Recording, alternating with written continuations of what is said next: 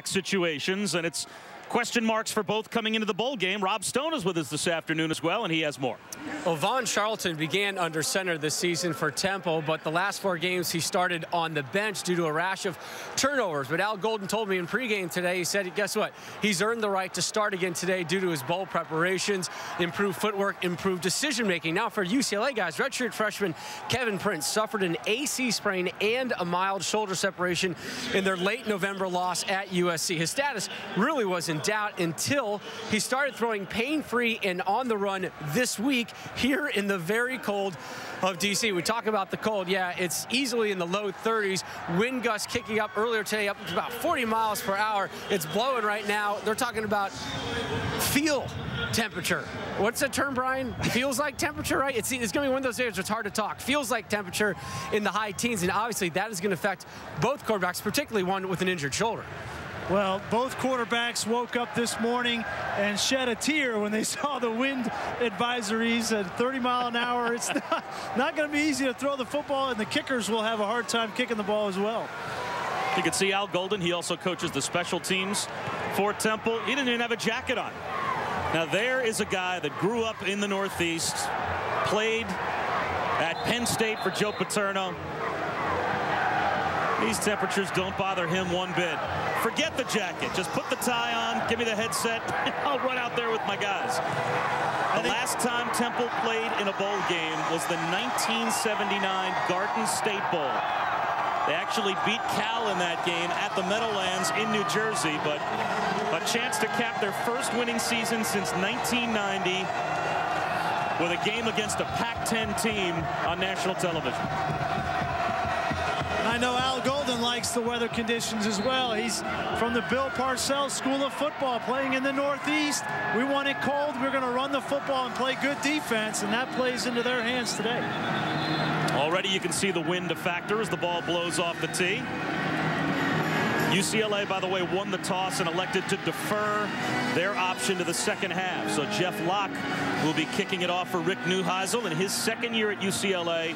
And he spoke about how important he thinks their appearance in this bowl game is to his program as well. And this game doesn't just mean something to Temple. We'll talk about what this game could mean to the future of UCLA as well. Matt Brown and James Nixon back deep to receive for the Owls. And we are underway in the Eagle Bank Bowl, and this one sends way deep into the end zone. Matt Brown will take a knee. And Vaughn Charlton, 9 touchdowns and 9 interceptions this season, will come out and lead the Temple offense. And it's a Temple offense that, Brian, really the strength of which is their run game. 23rd overall in the nation, averaging a little over 192 yards rushing per game. Yeah, and that's how they really dominated the MAC, going 7-1 in conference play. And Vaughn Charlton doesn't have to win the game for the Temple Owls. He has to manage it and make sure that they don't have any negative plays or turnovers, and they'll have a chance in this football game. Play action on first down. Open man up the sideline for about a 5-yard gain. Joe Jones makes his first catch as we take a look at the starters for Temple offensively. And it's a great offensive line. In terms of the MAC, all 5 players honored with all MAC selections. The right tackle, Darius Morris, a first-team all-MAC selection. Bernard Pierce, second-team freshman All-American. His first carry. A little stop-start cutback out across the 30-yard line and a first down for the Owls. Sheldon Price came up and made the stop for UCLA defensively, but a gain of 6 for Bernard Pierce as we take a look at the UCLA defense anchored by Brian Price. 22.5 tackles for loss this season. The Bosworth brothers at right defensive end and at the weak side linebacker position. And Akeem Ayers, honorable mention all Pac-10, but he really came on the last 3 games of the season. He had 4 sacks and 7.5 tackles for loss in the last 3 games of the regular season for UCLA. Play action for Charlton on first down. Well protected, looking for the home run into double coverage, and a catch made.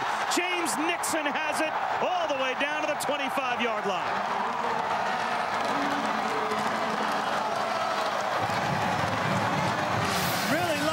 Temple came out and attacked early in this game, run the ball with Pierce and come back with hard play action, and just a great job of adjusting to that ball by Nixon. Looks like it got caught in the wind, came back, and a good job of flipping his hips, making the catch. Big play early in the game for Temple. Sheldon Price, the true freshman cornerback for UCLA, never adjusted to the ball in the air. Didn't realize it was coming down. Here's Pierce, and he gets shut down right at the line. Jerzy Sawerski making the stop as we take a look at the UCLA impact players defensively. Really impressive defense for UCLA, and Akeem Ayers is a sophomore linebacker. He's a spark plug of this defense. He's young, talented, and explosive. He's got 4 sacks and 2 interceptions. Corner Altron Werner will be playing in Sundays next year. He's a tremendous player, and Raheem Moore has become the leader on defense, leading the nation in interceptions. Second down run for Pierce, and he's cut down at the line of scrimmage. So it will be 3rd down and 10 from just outside the 25-yard line. We talked with Matt Rule, the offensive coordinator for the Temple Owls this week, and he said a key for them is they want to use play-action pass to get big chunks of yardage. Run the ball with Pierce on 1st and 2nd down, but also mix in that pass, and that's what you saw early in this drive, going downfield over 2 aggressive safeties for UCLA. On 3rd and 10, the motion man is Joe Jones. Charlton to his tight end. He's got it inside the 5, into the end zone. A touchdown for Steve Maneri.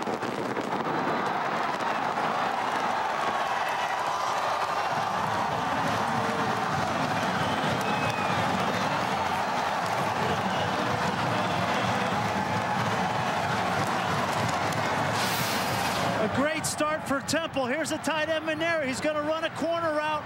Watch the location of this football as it's put right on his face mask where he has to catch it. And a good job getting in the end zone. 6'6", 280 pounds. He's going to have a distinct advantage on the safeties for UCLA today. Brandon McManus on for the point after.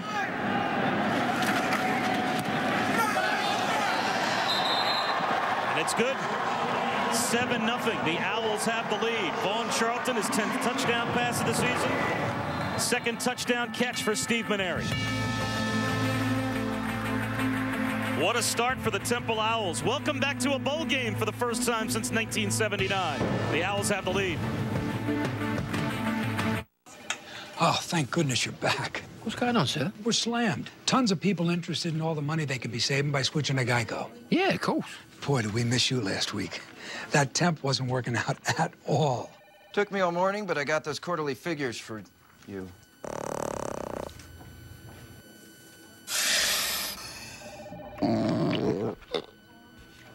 Oh, he ate all my mints. Geico. 15 minutes could save you 15% or more on car insurance. Most people make resolutions based on what they see on the outside. This year, focus on what's inside and let Cheerios help tackle your cholesterol. Now, you could win a free box to get started. Look, I don't want to work forever. Then we need to figure this out now. Our nest egg took a real hit. What's that website your friend mentioned? RetirementRedZone.com? That's it, from Prudential. Yeah, she talked to her financial advisor about what she learned there. Said it really helped her get back on track. Oh, I like that. Help get your plan back on track. Watch our educational video at RetirementRedZone.com, the site for the critical years before and after retirement. Maybe I can retire after all. Now you're talking. Click RetirementRedZone.com, then talk to your financial professional. Mark, we have teams on both coasts that are interested, but Milos only wants to play for Dallas. Milos really wants to play for Brussels. Milos only wants to play for Shanghai. Buenos Aires. Frankfurt. Paris. Milos really wants to play for Rome. How's your Japanese? We know why you fly. We're American Airlines. Welcome to the nation's capital and the Eagle Bank Bowl. Eagle Bank is committed to public service, and we honor our American heroes. The Washington Convention and Sports Authority and Washington, D.C. are proud to host the Eagle Bank Bowl, benefiting the Wounded Warrior Project. When our veterans rehabilitate and transition, Wounded Warrior Project provides needed support, programs, and services. Thank you for your support and enjoy the game.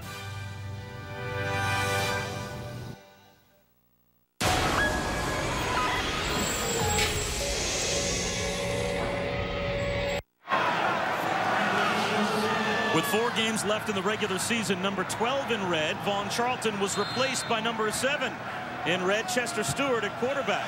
Stewart started the last 4 games. We expect to see him at some point today as well, and went 3-1. But Charlton, according to Al Golden, a little uncomfortable with the success of their intermediate passing game.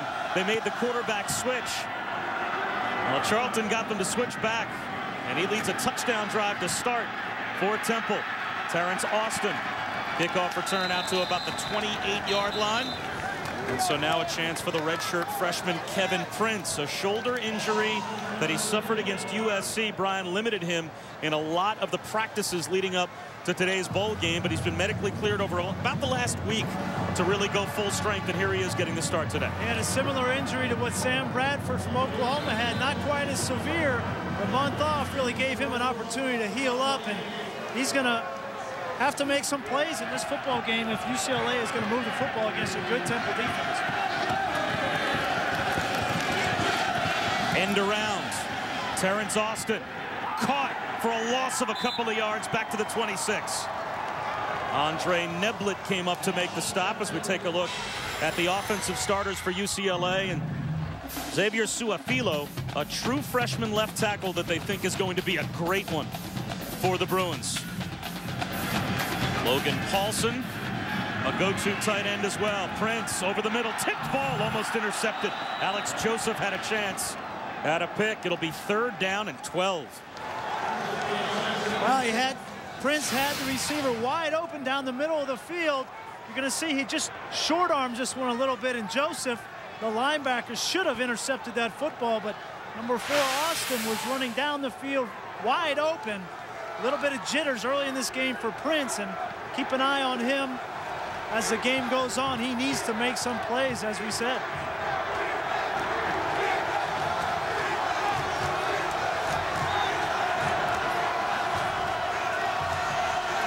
Prince on 3rd and 12.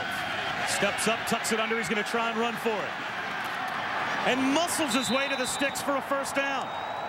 Alex Joseph was out there eventually to bring him down, but Kevin Prince, looking like a running back, runs for 14 yards. And a big play for Prince. You know, first throw of the game is errant. Now he drops back, nobody open. Good decision. He sees a hole, makes a shallow cut, gets upfield, and that'll do a lot for his confidence.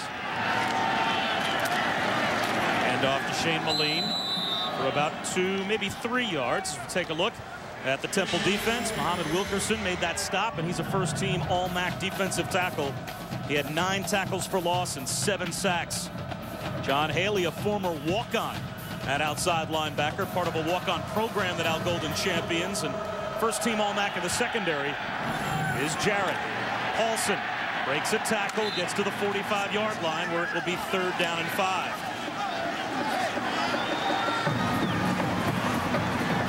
A lot of intensity on the Temple side of the field early in this football game, both on offense and defense.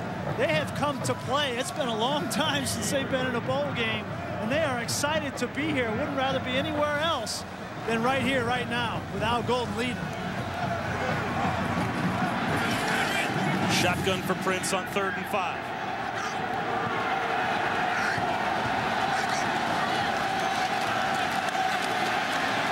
Swings it out to Moline, and he is rattled down at the 44-yard line. Marquise Liverpool was the first man there for Temple. A lot of questions coming in whether Temple could live up to the talent and athleticism and speed of UCLA. They are making a statement early in this game with the physical nature of their play, and Liverpool came up and laid the wood on that one. Delano Green back deep to receive the punt.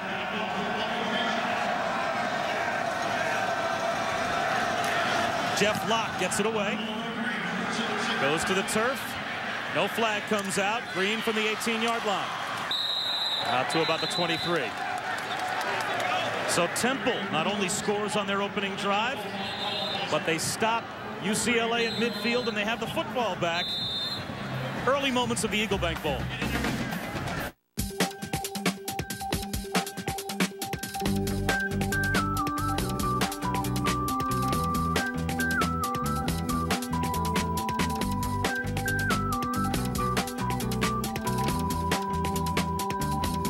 Log on today and save on thousands of products to fill any room in your house. And come to Overstock.com to enter our hybrid holiday sweepstakes, your chance to win a Toyota Prius. Overstock.com, at home with the O. Hey, Ham, what do you think the fine is for streaking? I don't know, like $300-400? Why? You stink! Sorry. The more you save on insurance, the more you'll have for football. Are you in good hands? If you've had a heart attack caused by a completely blocked artery, another heart attack could be lurking, waiting to strike. A heart attack caused by a clot, one that could be fatal.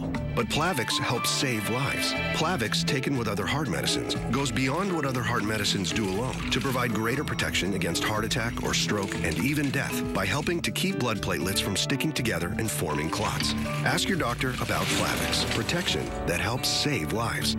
People with stomach ulcers or other conditions that cause bleeding should not use Plavix. Taking Plavix alone or with some other medicines, including aspirin, may increase bleeding risk, so tell your doctor when planning surgery. Certain genetic factors in some medicines, such as Prilosec, may affect how Plavix works. Tell your doctor all the medicines you take, including aspirin, especially if you've had a stroke. If fever, unexplained weakness, or confusion develops, tell your doctor promptly. These may be signs of TTP, a rare but potentially life-threatening condition reported sometimes less than 2 weeks after starting Plavix. Other rare but serious side effects may occur. Inventors, do you have an idea for an invention or a new product? InventHelp can help you try to patent your idea and submit it to companies. InventHelp is America's largest invention company with sales offices in over 50 cities nationwide. Call today for your free information.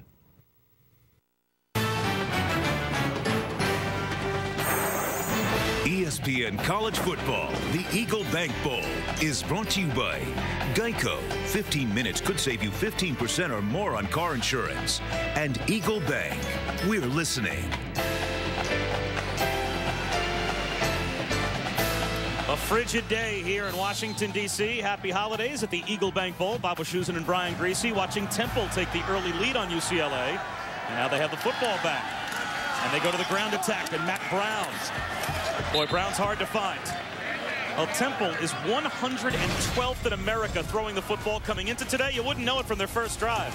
And talking with offensive coordinator Matt Rule, he said he wanted big chunks, so 5 or 6 of those kinds of plays, and it set up a play action. And then the touchdown to tight end Maneri, a great throw from Charlton. Anticipation right there was the key to that play, as he threw that ball before the tight end came out of his break. Play action. Charlton rolling, fires to the sideline. Wide open man is Michael Campbell. And he's very close to a first down.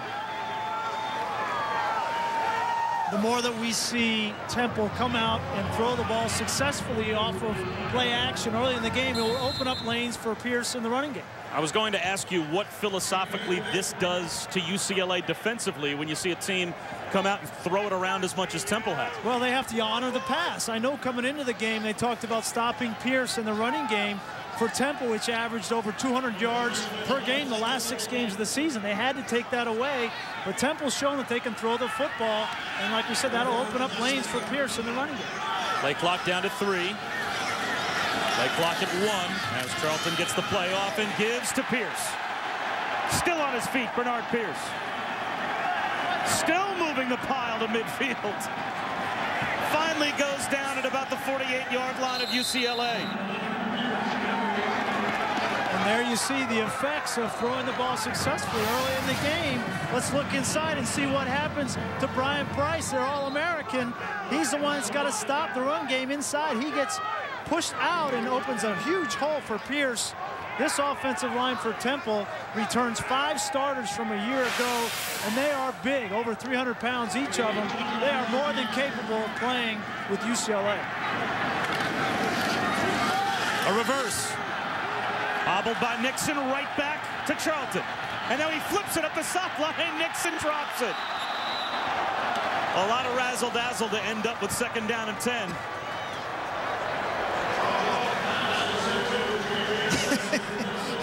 Well, you haven't been to a bowl game in 30 years, you might as well pull out all the stops.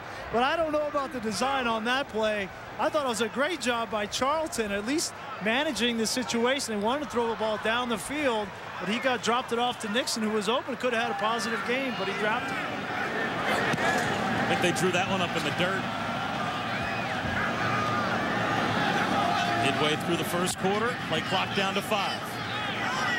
Second down and 10 for the Owls. Play clock at 1. End around. Green tries to turn the corner, and he runs a long way to pick up 2 yards. It'll be 3rd down and 8. The strength of this Temple group is certainly the offensive line. Yeah, we talked about this offensive line. They are big, all over 300 pounds. And you see 4 out of 5 are all MAC. The right side of that offensive line with Madison and Morris, those are the 2 leaders.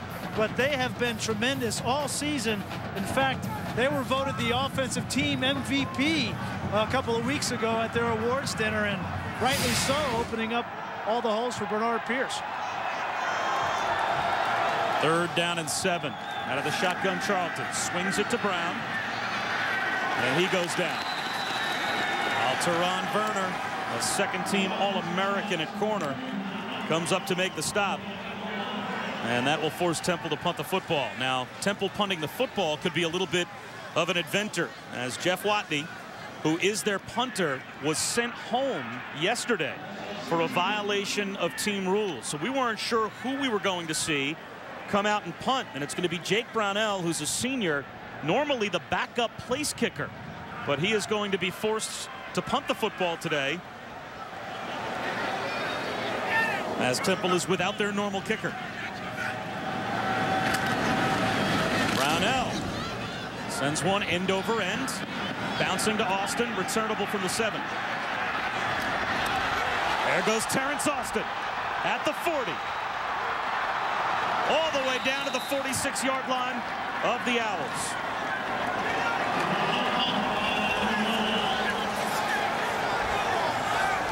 And a big change of events here for UCLA with the return by Austin. Austin's a 4-year starter here at UCLA and has returned a bunch of kicks. In fact, he's 3rd in UCLA history in all-purpose return yards, and he gets a lane right there. A good tackle by Elijah Joseph to save the touchdown, but changes field position for UCLA, and with a struggling redshirt freshman quarterback, to have the ball in Temple territory as opposed to being inside your own 5-yard line is a huge turn. Terrence Austin is now 2nd all-time to only Maurice Jones-Drew in all-purpose yards for a career at UCLA. He has set up his offensive teammates 1st and 10 in plus territory. Prince looking for the bomb down the sideline for Rosario. Bobbles it, has it, end zone, touchdown Bruins.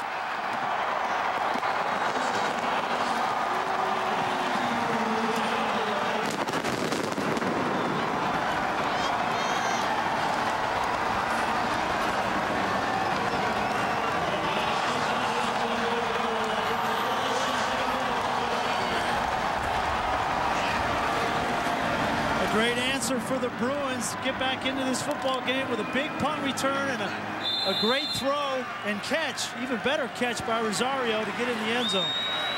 No such special teams worries for UCLA. They've got Kai Forbath, who won the Luke Grozo Award this year, out to attempt the extra point, and he is right down the middle. UCLA and Temple tied at 7. Big plays for both teams. Here's the latest for the Bruins. And Nelson Rosario has reminded a lot of people in Los Angeles of one J.J. Stokes. Pretty good.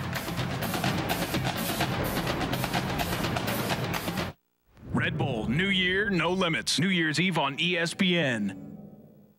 There was the explosion, and I remember just opening my eyes, and it got both of my legs.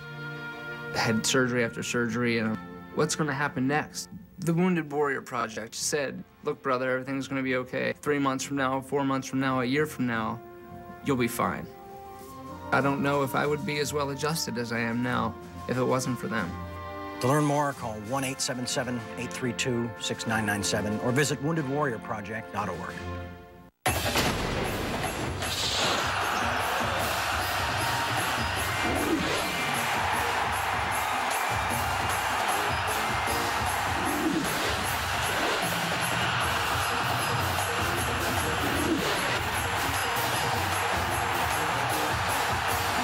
It's the best week of the year. Capital One Bowl Week on ESPN. Tonight at 8, Miami battles Wisconsin.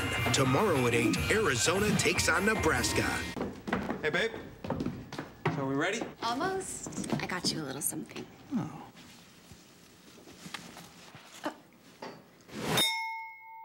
Hey, babe. So are we ready? Almost. I got you a little something.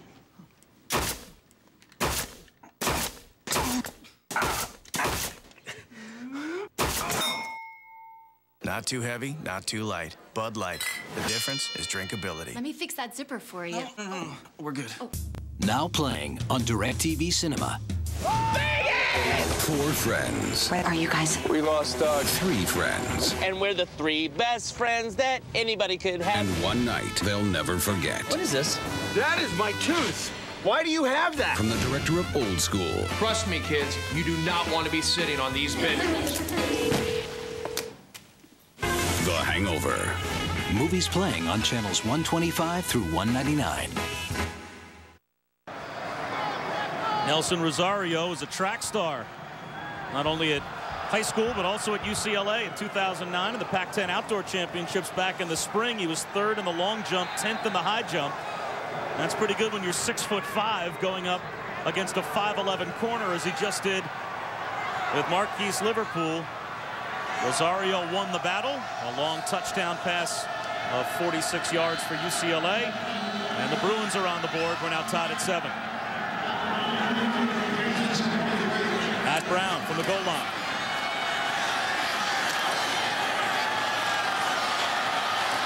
Brown out close to the 30-yard line before he's brought down. Let's go back. Another look at the touchdown. Yeah, Temple decides to come with a blitz here with a Will and the free safety are both going to blitz.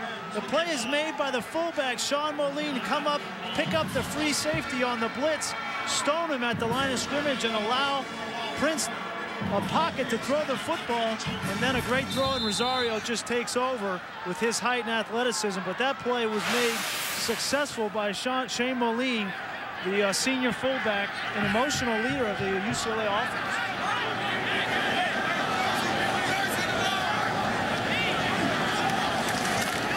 The toss sweep to Pierce on 1st down.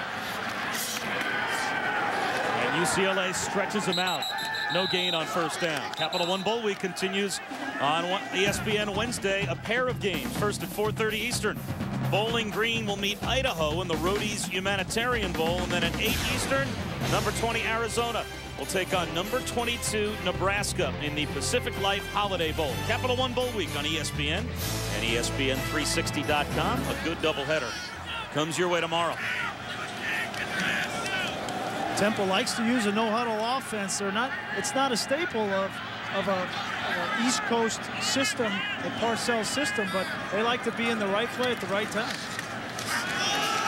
Pierce tries the other side this time. Nothing there. Lost a couple of yards. And there's Brian Price. Upfield to make another tackle for loss. And when you say East Coast offense, what do you mean? Well, we asked. This is a term that Al Golden has coined. It's about the Parcells system, a power offense for the Northeast with the Giants, Tom Coughlin, what he did in Boston College. A lot of multiple tight end sets, running the ball from wing, and then that deep play action pass, which we've already seen early in this game. That's how they want to attack. Run the ball, deep play action, play good defense. 3rd down and 12, a dump off. Pierce makes the catch, and he's close to a 1st down. Right at the 40-yard line. That might be good enough for a 1st down for Temple on 3rd and 12. And Temple has, early in this game, been tremendous on 3rd downs. The touchdown play was on 3rd and 10. This is a 3rd and 12, and just a good job by Charlton of buying some time and then floating the ball out to Pierce, who only has 5 catches on the year for a total of 6 yards. Hasn't been a real weapon in that respect, but right there gets the 1st down and continue to move the chains.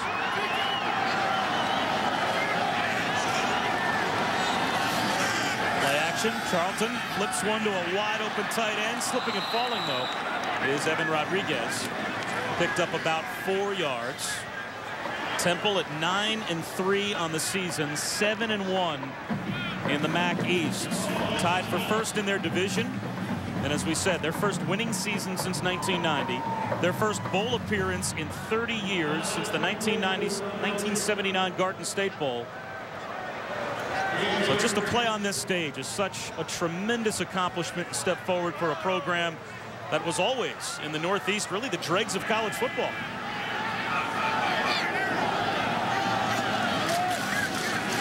Up the middle goes Matt Brown. Shows some strength. About a yard shy of a first down to midfield. It's the Eagle Bank Bowl here at RFK Stadium in Washington, D.C. Temple taking on UCLA. I'm Bob Wischusen alongside Brian Greasy. We're glad that you can be with us. Both teams trading big plays offensively here in the first quarter and trading touchdowns as well. Third down and a yard and a half for Temple to try and keep this drive alive. So important for Temple to be in third and manageable situations and have efficiency on first down so that they can use the run or the pass to convert in these third and short situations. Pierce close to a first down, and it sets up a very important early decision for Al Golden. He's a yard shy, 4th down and 1 as Corey Bosworth made the stop. You go for it from midfield? I don't think so. I think he's going to punt. I think he realizes that in this game he is going to be able to compete with UCLA. It was important for Temple to come out and establish that early in this football game, and he realizes that it's going to be a 60-minute fight. He doesn't need to win the game here in the first quarter. Give his guys a chance to compete for 60 minutes with the Bruins, and they may win. Of course, your backup place kicker is your punter because Jeff Watney, as we said, the regular punter for Temple, sent home because of a violation of team rules. Another wobbly kick from Jake Brownell. Austin waves his teammates away from the football, and it will roll dead inside the 10 down at about the 8-yard line. So Brownell more than does his job there. UCLA got in business offensively on their last drive because of a big punt return. Not so here. All right, and losing their punter, there's going to be a lot of short punts with rolls, and UCLA can take advantage of that, and they did right here with Rosario on the very next play, getting into the end zone and establishing some confidence for Kevin Prince, who looked a little bit shaky early in the game. We know how you feel. How about Rob Stone, our reporter down on the sideline, calls Tampa home, and here he is in sub-freezing temperatures. Moline breaking tackles. Shane Moline all the way out to about the 30-yard line. Well, I tell you what, you have a good block for a touchdown throw on the last series, and they're going to reward Shane Moline. And when he gets the football, he is a load. And he just absolutely just demolishes the safety coming up to make the tackle. Tremendous strength from Shane Moline. He's been a fullback most of the year and just got a few more carries in the last 2 games, and they like the way, the presence and physical nature he brings. Moline with blockers out in front. So about the 34-yard line, Dominique Harris made the stop, and let's take a look at the impact players for this Temple defense. Well, Temple has played well in the MAC, and they've been led by Adrian Robinson. He's just a sophomore, but he was a defensive player of the year in the MAC.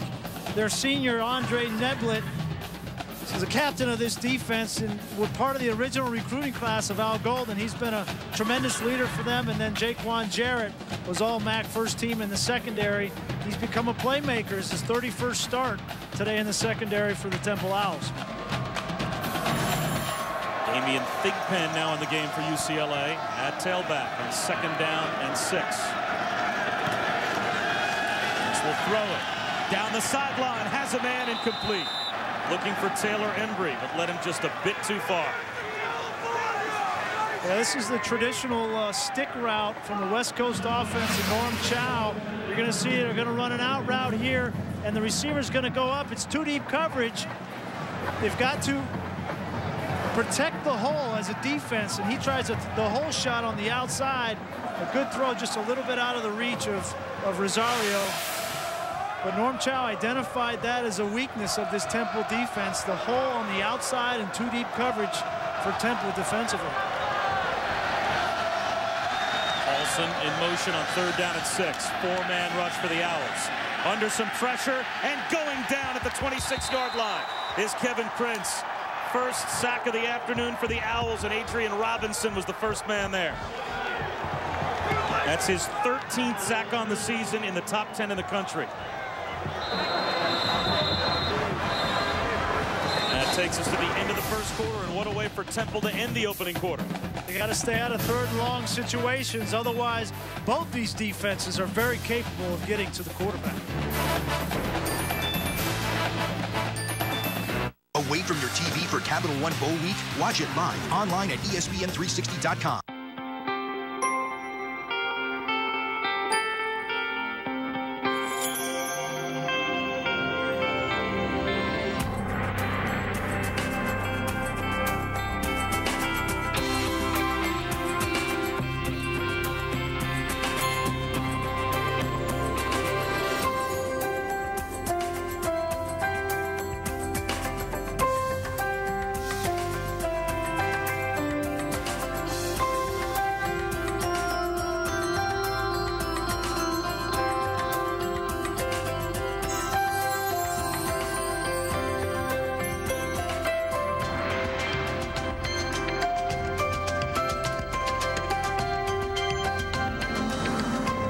Wherever your daily life takes you, Sodexo takes care of you. Sodexo, making every day a better day. Hi, is Denise working? Yeah, she's in the back. Can I take your order? I'm just a little bit more comfortable ordering with Denise. Hey, hi. You remember me? I came by yesterday and gave me that 5-layer burrito. That new one for 89 cents. Is that cool? Is that still cool? It's an inside deal for everyone. Layers of seasoned beef, cheddar cheese, and a hidden layer of nacho cheese sauce. It's Taco Bell's new beefy 5-layer burrito for just 89 cents. Why pay more?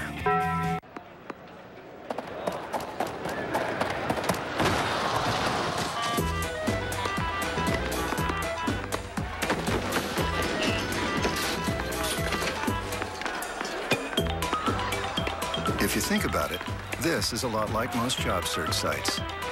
They let everyone in, so the best people can't stand out. Join theladders.com, the premium job site for only 100K plus jobs and only 100K plus talent.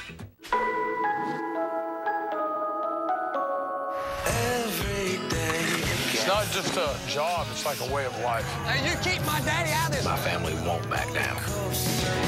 It's like a day-to-day treasure hunt. I think life without risk is mediocre.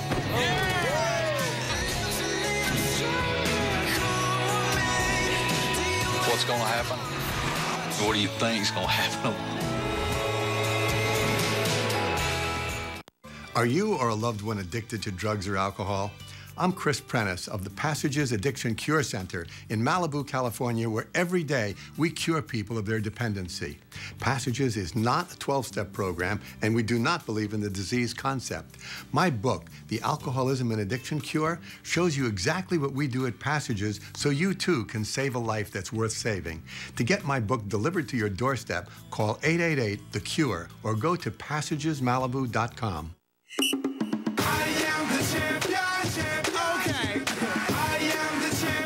Did it just get serious in life? I think it did. Whenever I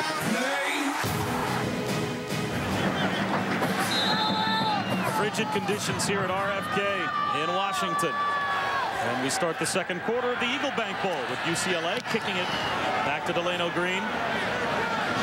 And Temple. And Green will let the ball bounce at the 30-yard line, and fortunate that it immediately hit a UCLA player.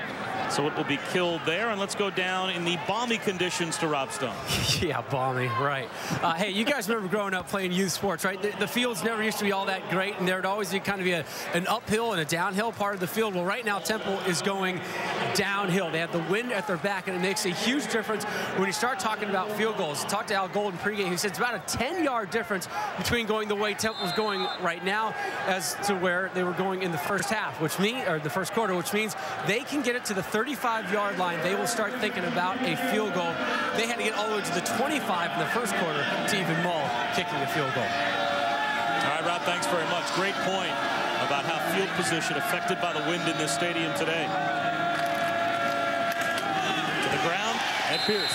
And he is stopped behind the line. Akeem Ayers came up and made the stop. And Brian, as good as Temple has been this season, as great a year as they had, this is a different level of athlete that they're playing against defensively today for UCLA. Well, it certainly is. And, you know, no disrespect to the MAC, but UCLA and the Pac-10 is not the MAC. And you go back to the Penn State game that Temple played early in the year, they really got manhandled, losing by 3 touchdowns. And it's important for them to establish early that they can compete in this game. Little wheel route up the sideline. Pierce breaking tackles. And he's only about 3 yards shy of a first down. Akeem Ayers again there to make the tackle. And Ayers looks like he was shaken up. Lost his helmet and very slow to get up. Very questionable throw there by Charlton late on a swing pass. You never want to be late on a swing pass because you can get your star running back absolutely killed out there on the edge. A great catch by Pierce, who's made 2 catches in this game now, but then to break 3 tackles and get 6 yards, tremendous play. Akeem Ayers, honorable mention, all Pac-10. He'd be a tough guy for this defense to lose. He made one of the plays of the year in college football. Back earlier on in the season in October against Oregon. Oregon quarterback Nate Costa back of the end zone trying to throw it away, and Ayers somehow not only picks it off right up against the back of the end zone, but got his feet down inbounds and scored a touchdown. It was one of the most athletic plays I think I've seen a defensive player make this year. Oregon won the game. That was the only touchdown that UCLA would score in that game. That's a quarterback's nightmare right there. How does he get up and catch that ball and then get his feet down inbounds? That is an unbelievable play. You know, we were talking with Matt Rule, the offensive coordinator for Temple, and he said that Akeem Ayers is the best defensive player, linebacker that they have played this season. So he is going to be a special player, only a sophomore. 3rd down and 3. Charlton under some pressure, and he'll go down. Back at the 29-yard line. First sack of the day for the UCLA defense, and Dayton Jones comes up with his 4th sack of the year. Yeah, just a straight rush on the outside. They tried to block Jones with a halfback and missed the cut, and it was an easy sack for Jones. But again, 3rd and long situations, you allow the defensive linemen and defensive ends to really tee off in the pass rush, and neither of these teams wants to be in anything more than 3rd and 6 or 7 yards because they're going to have a hard time blocking these guys. Just getting a punt away was Brownell. And it takes a slight Temple roll to the 35-yard line of the Bruins. And for the first time this afternoon, from the Eagle Bank Bowl here in Washington, let's go back to our studios and check in with Reese Davis. Reese? Guys, hope you're staying warm there. It is time for a bowl update brought to you by Flomax. And we got a bowl doubleheader on this day. Later on tonight, we'll check in on the Champs Sports Bowl. It'll be Miami taking on Wisconsin. Both teams trying to win their 10th game. Miami's offense has been explosive. Ja'Cory Harris, despite a lot of interceptions, tied for the most among starting quarterbacks, also has 34 pass plays at 25 or more yards. John Clay's 14th in the nation rushing for Wisconsin, but the average down about 50 yards per game in 2 games against ranked teams. So we'll see who can get the offense going without the mistakes tonight in the Champs Sports Bowl. Here's the men's room marathon. Going over and over. Now the night game. Waking up to go. These guys should see their doctors. Those could be urinary symptoms due to BPH and enlarged prostate. But for many guys, prescription Flomax reduces their urinary symptoms due to BPH in 1 week. Only your doctor can tell if you have BPH, not a more serious condition like prostate cancer. When taking Flomax, avoid driving or hazardous tasks until you know how Flomax will affect you, as a sudden drop in blood pressure may occur, rarely resulting in fainting. Tell your doctor about all medications you take. If considering cataract surgery, tell your eye surgeon you've taken Flomax. Common side effects are runny nose, dizziness, and decrease in semen. Ask your doctor if Flomax is right for you. For many men, Flomax can make a difference in 1 week. Most people make resolutions based on what they see on the outside. This year, focus on what's inside and let Cheerios help tackle your cholesterol. Now, you could win a free box to get started. New Year's is almost here. Celebrate with the best Disney movie since The Lion King. Thank you, thank you. Disney's The Princess and the Frog. Rated G. You will enjoy, I guarantee. Now playing. The UFC is kicking off 2010 with a card stacked full of knockout kings. When former light heavyweight champ Sugar Rashad Evans takes on jiu-jitsu black belt Thiago Silva, and British striker Paul Daly battles submission specialist Dustin Hazlett. Plus, heavyweight phenom Junior Dos Santos against Pride sensation Gilbert Ivel. Bayonetta presents UFC 108, Evans vs. Silva. Live Saturday, January 2nd from the MGM Grand Garden Arena in Las Vegas, Nevada on DirecTV pay-per-view. You value your friends. So does DirecTV. Bob's worth 100. So are Carrie, Ann, and Sue. For every friend you refer to DirecTV, you get $100, and they get $100 on top of our new customer offer. Just give your account number to your friends and have them call 1-877-4-100 each. They must have your account number when they order. This offer's only good for a limited time, so hurry. Then celebrate and watch the Benjamins stack up. The sack by Dayton Jones sets up UCLA in a 7-7 tie here in the Eagle Bank Bowl after the punt. Pretty good field position for the Bruins. 1st and 10 as they run the option from their own 35. The pitch out to Jonathan Franklin. And he's brought down after a gain of 3. Let's check in with Rob Stone. Yeah, with Maurice Jones, Drew, the UCLA career all-purpose yard leader. What made your UCLA experience so special? Just the players I came in with, just the people around us, you know, seeing some people now that I kind of grew up with and taught me the way of being an adult and being a professional. Those people, they did a great job of just taking us on a path that we would never be without them. You came up from Jacksonville yesterday. Didn't you know it was going to be this cold, man? Why come up here?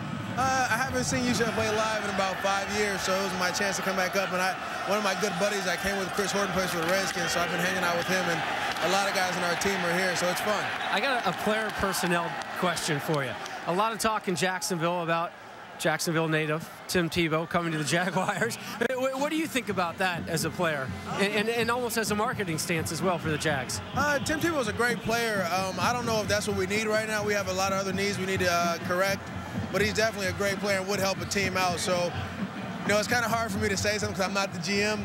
And, you know, if whatever team they get, they're going to get a great player. All right, last NFL question. You saw the Colts in the opening of the season. You saw them 2 weeks ago. What has changed with the Colts?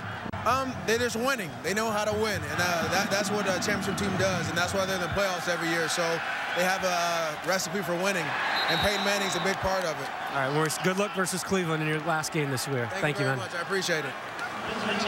All right, Rob, thanks a lot. Well, you've got the 2 Florida guys down there. You've got Maurice Jones-Drew and Rob Stone. Rob Stone, of course, calls Florida home as well.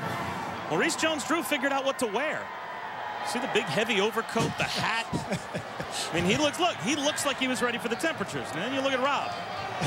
Rob looks like he put on a golf jacket to go out. It was going to be 58 and breezy in Tampa. he thought this game was at Raymond James Stadium. Temple holds defensively, and Jeff Locke punts it away. Delano Green calls for a fair catch. Rob, it's great. They've invented these things called overcoats. We're wearing them up here. Yes, you might want to think about one next year. It's so hard to choose one. You know, during the Sign Then Drive event, you can get a CC, Tiguan, or fuel-efficient Jetta for practically just your signature.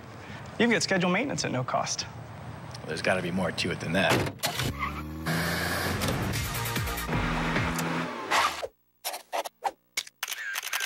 I'll never doubt you again. Sign Then Drive is back. Hurry in and get legendary Volkswagen value for practically just your signature.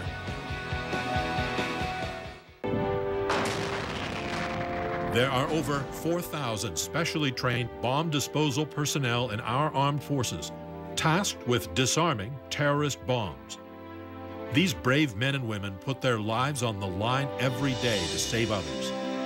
The Wounded EOD Warrior Foundation offers compassionate solutions for wounded personnel and their families. Please support us at woundedeodwarrior.org.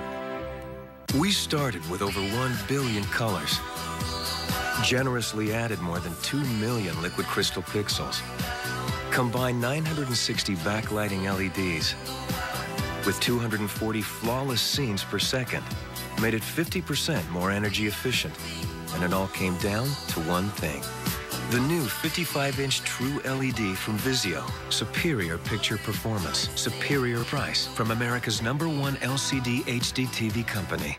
This could be the year you meet that perfect someone. The year you talk about for the rest of your life. Announcing the New Year's free communication event from eHarmony. eHarmony matched Heidi and myself up. My first thought was, wow. I wanted to get that next email. I wanted to get that next communication. It was so exciting. Just fill out the eHarmony questionnaire. Find out who we match you up with, and you can communicate with them for free. The New Year's free communication event this Wednesday through Sunday. Start your year off right. Visit eHarmony today and communicate with your matches absolutely free.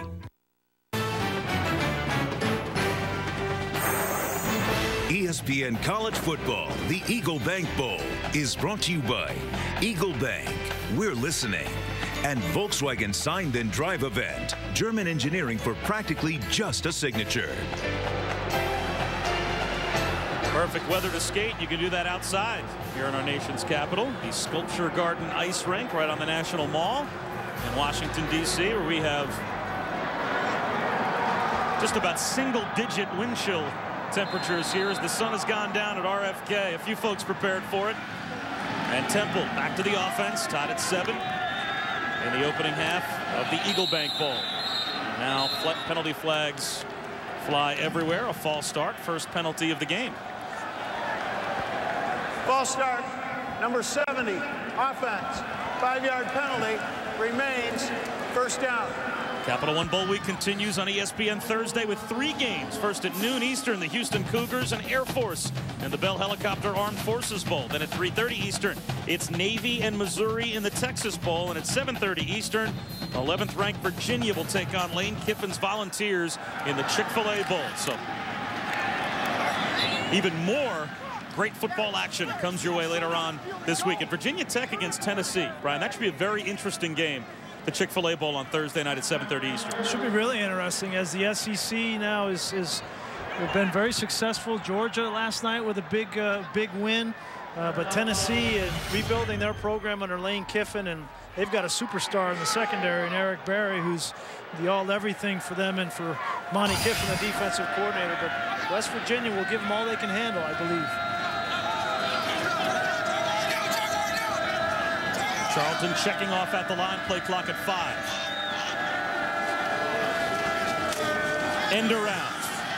James Nixon. And Akeem Ayers is there again. He stays home and makes the open field tackle for a loss of 3.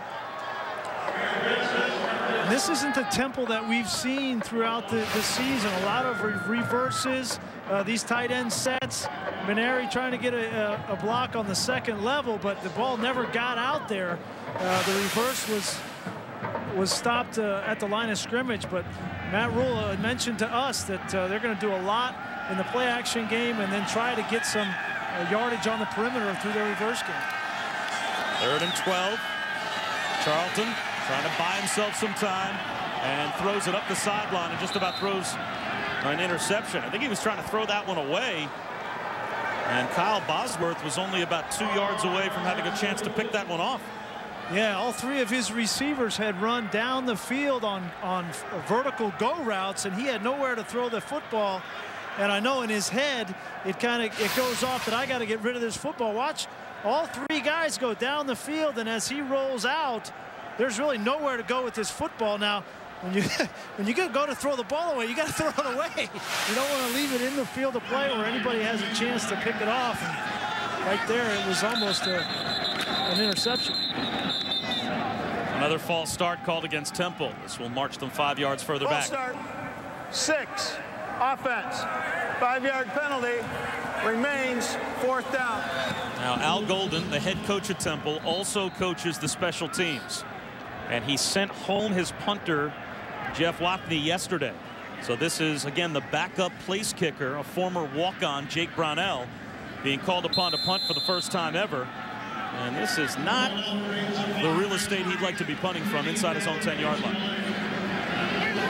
To make matters worse, it's 11 degrees and windy out, so he's happy just to catch the ball. That's a pretty good kick. Doesn't look very pretty in the air, but Austin calls for a fair catch at the 41-yard line. Now, he might be disputing whether or not he made the signal. 39-yard punt, no return. Let's taking a little look and see if he motioned in some way. If you make any motion in college football, even a little wave in front of the face, apparently that's good enough to qualify as a fair catch signal. That wasn't much of a signal, and he looked like he was kind of in between making a signal and catching that ball. He had room to run, but if he makes any kind of a signal, it's a fair catch. That's right. In the NFL, you have to take your hand and wave it over your head and make a pretty clear fair catch signal for it to be a fair catch. In college, if you make any type of motion, that basically qualifies. Up the middle goes Derek Coleman for about 2 yards. Let's go down to Rob. Well, Bob, Coach Neuheisel very active when the offense is off the field and on the bench, coming by, talking to his receivers, asking him what he's seeing out there, and talking to his young QB, Kevin Prince, saying, hey, guys, on second down, Kevin, a lot of times they're going cover 2, not the Tampa 2, but just the regular cover 2. And then also you guys were talking yesterday, curious how Kevin Prince, how that shoulder will hold up, particularly in the cold weather. Well, he's done most of the time just sitting on that heated bench, but for the first time during their last break, last series, he actually stepped away from it and did some throws to try and keep that right shoulder nice and loose.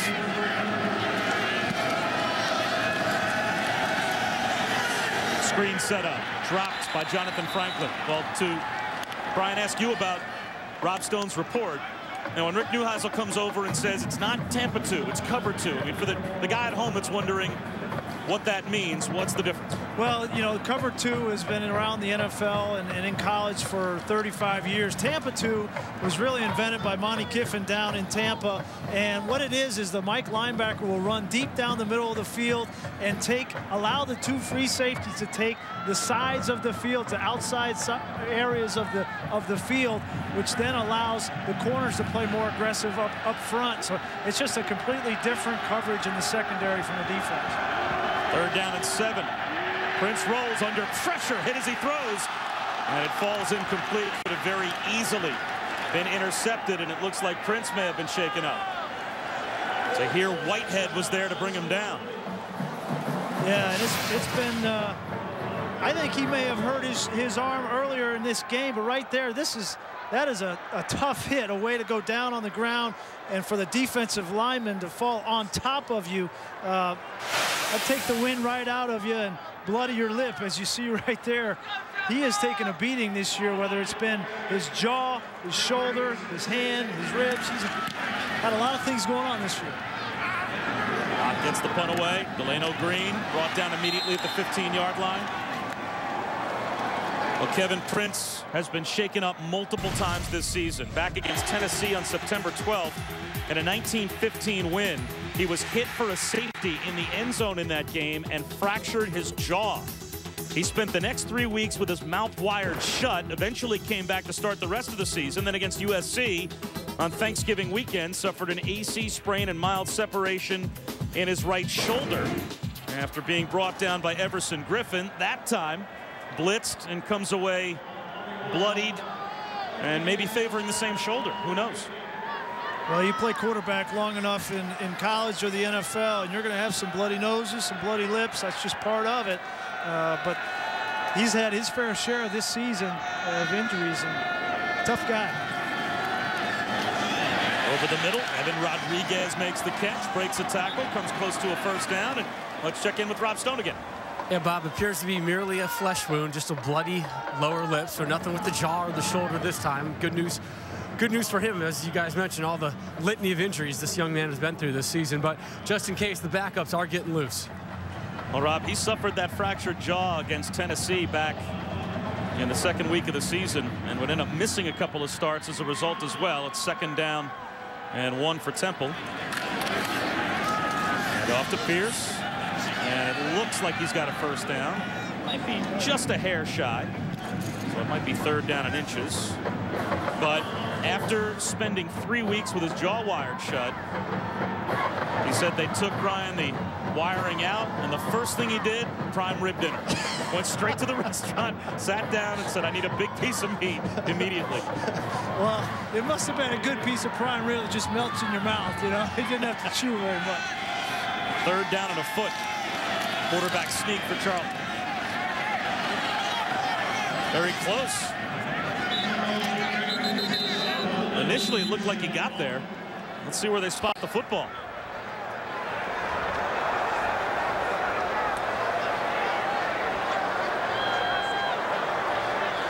First down. So Temple keeps the drive moving as they have a fresh set of downs. Temple got off to a fast start in this game, but since then UCLA defensively has really come up big as 4 punts in a row. The last 2 series, 3 and outs. Temple needs to get something going here before halftime. Play action. Charlton swings one to a wide open Pierce. He's close to another first down. And it looks like he has it across the 35-yard line. Glenn Love was able to force him out of bounds. Again, you see first down, play action from Temple being effective, and this is going to be their strategy today is run the ball on 2nd and 3rd and short, throw the ball on first down off of play action, and anytime they can get the ball in number 30's hands, they're happy, whether they hand it to him or whether they throw a swing pass or throw downfield. They just want to get him the football.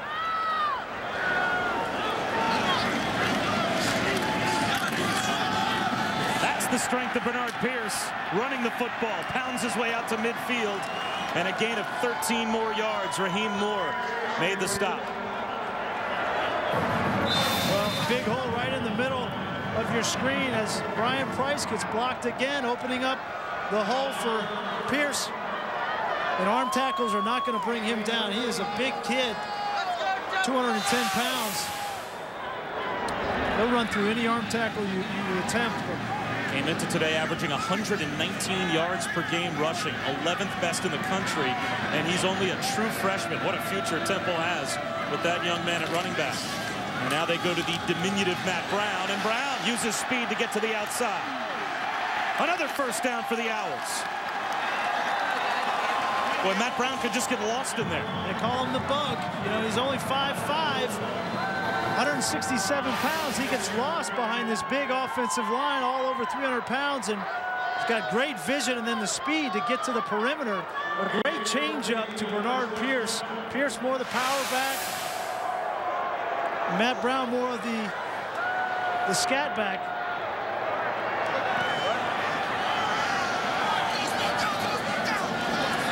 Pierce had the 2 shoulder injuries during the year. They don't want to overload him too much, so Matt Brown is an important cop. A little toss counter to Brown. Looked like the pitch was going to go to the strong side. He delayed for a moment, went back to the weak side, and picked up 5 yards. Is this by design? It's an interesting play. It tries to get the linebackers to flow with the pitch.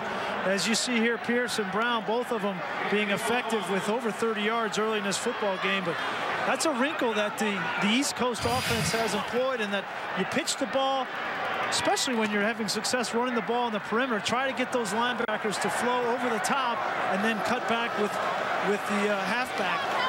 Successful right there for 5 yards. Charlton pumps one way, comes back the other way, tipped ball incomplete.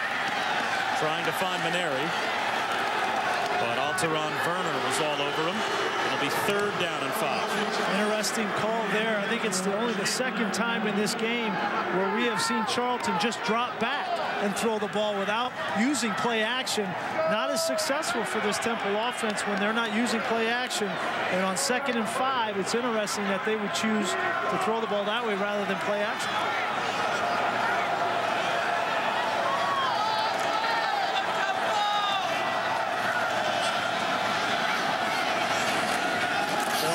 For UCLA on 3rd down, over the middle, wide open Delano Green.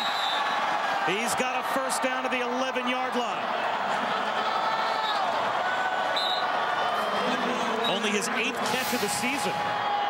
Here's Green right here. He's going to run up the field. Good protection in the pocket for Charlton. Has an opportunity to survey the field, and Green just finds the wide open hole behind the defense. A breakdown in the secondary for UCLA and a big conversion on 3rd down. 1st and 10 at the 11, 10th play of the drive for Temple that has eaten up a big chunk of the remaining first half time, under 4 minutes to go. Toss sweep to Pierce, blockers out in front, cuts it back at the 5, touchdown.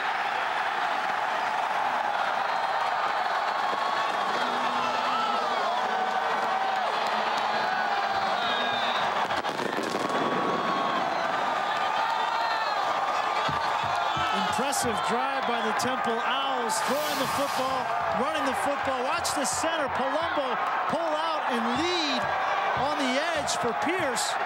Takes tremendous athletic ability to snap the ball and then get out there, and then you see another block by 73, and then the rest is Bernard Pierce. But impressive drive, throwing the football, converting third downs, converting a third and short early in the drive, and then finishing it off with Pierce, and Matt Brown contributing a lot on that drive as well. The 16th rushing touchdown of the season for the true freshman Bernard Pierce. First team All-MAC, also the freshman of the year in the conference, and it caps a 10-play, 85-yard touchdown drive for Temple. And Temple is asserting their dominance up front against UCLA and take the lead in this football game. Red Bull, New Year, no limits. New Year's Eve on ESPN. Tough call. Well, during the Volkswagen Sign Then Drive event, you can get a Jetta, Tiguan, or award-winning CC for practically just your signature. And Volkswagen even covers scheduled maintenance at no cost. It can't be that easy.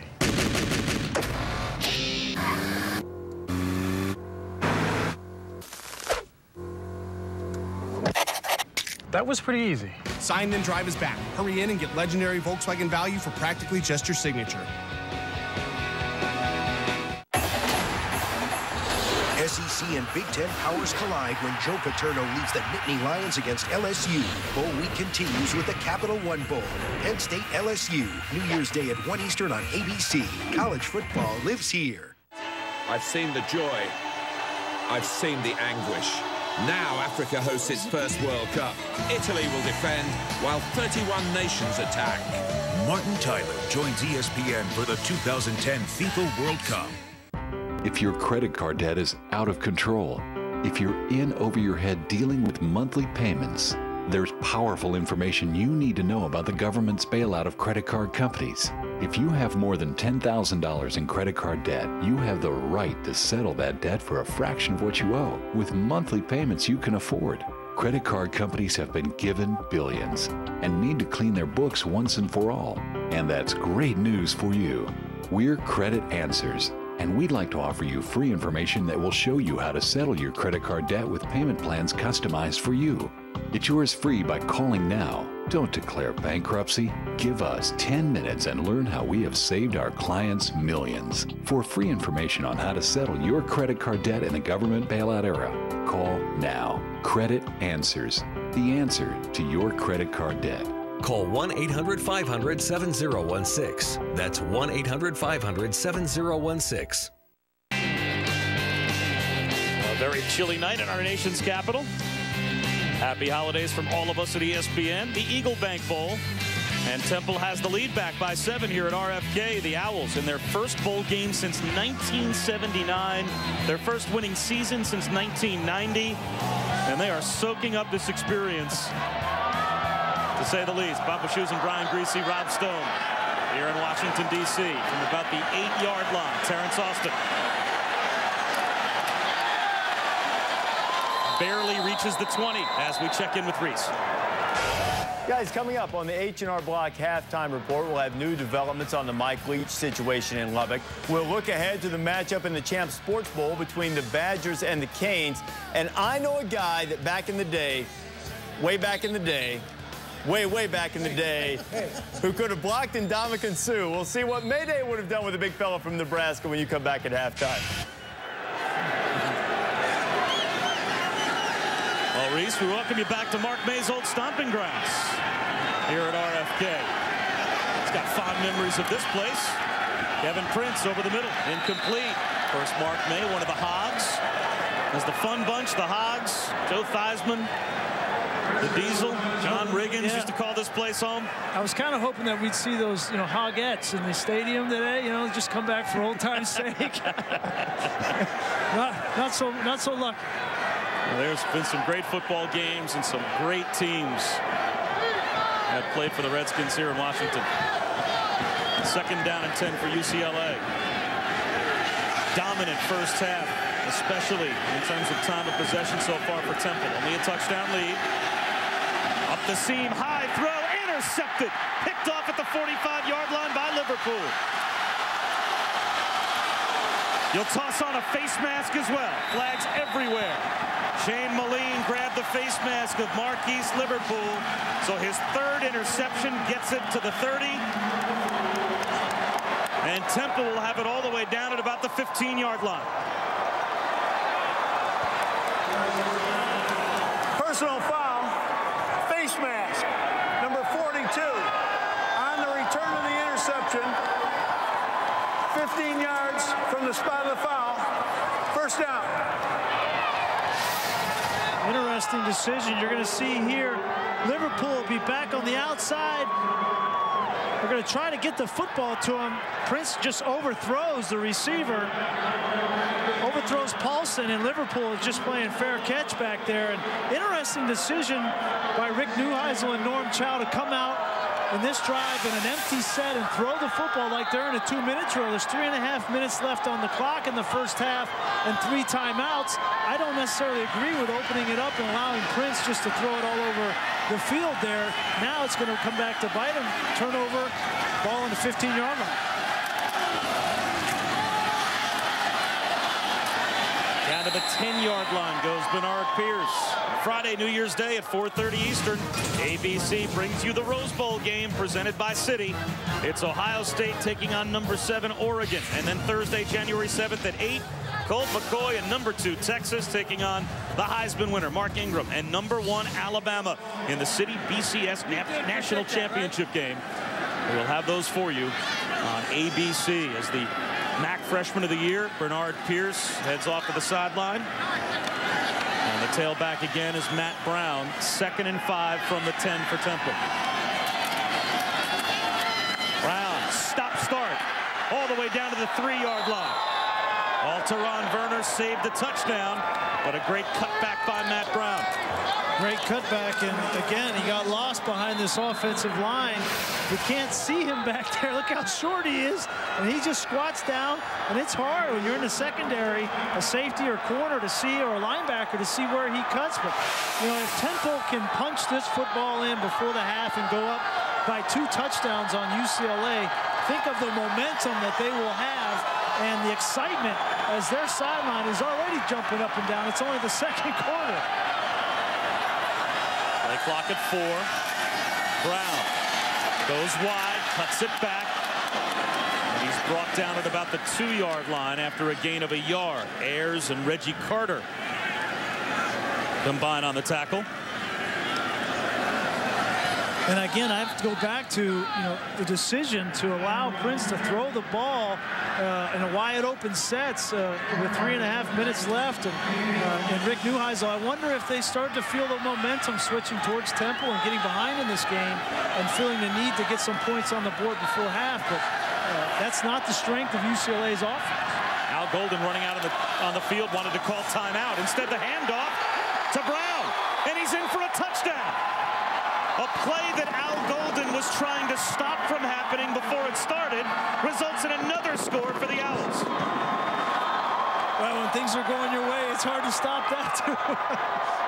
Al Golden will certainly take it, and he saw something he didn't like, but his players overcame it. Well, Matt Brown, for once, happy that Al Golden didn't get the timeout as he scores his 5th touchdown of the season.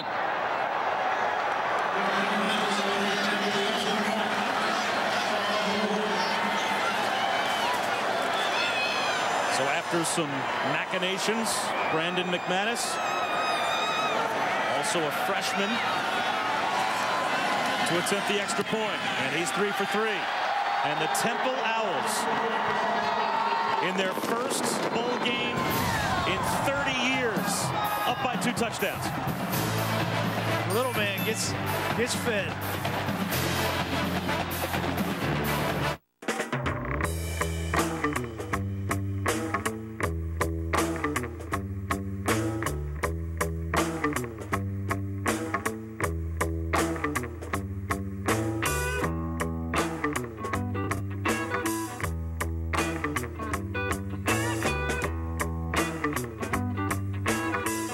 Love your kidneys.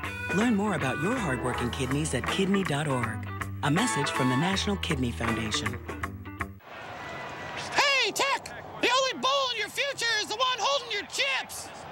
Good one, Little B. I thought of that in the shower. You actually paid money for this thing, Bergwood? You're talking to me, dummy. Burn.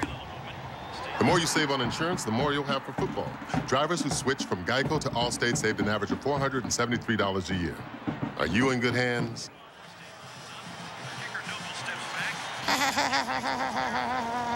Nobody really likes to travel that much for work. 5-hour plane travel followed by maybe a hotel room. What things were you going to have to get done at home, you know, with your family? Followed by getting to the actual meeting. And there's, of course, you know, the time lost while you're gone. Put meetings in their place with GoToMeeting.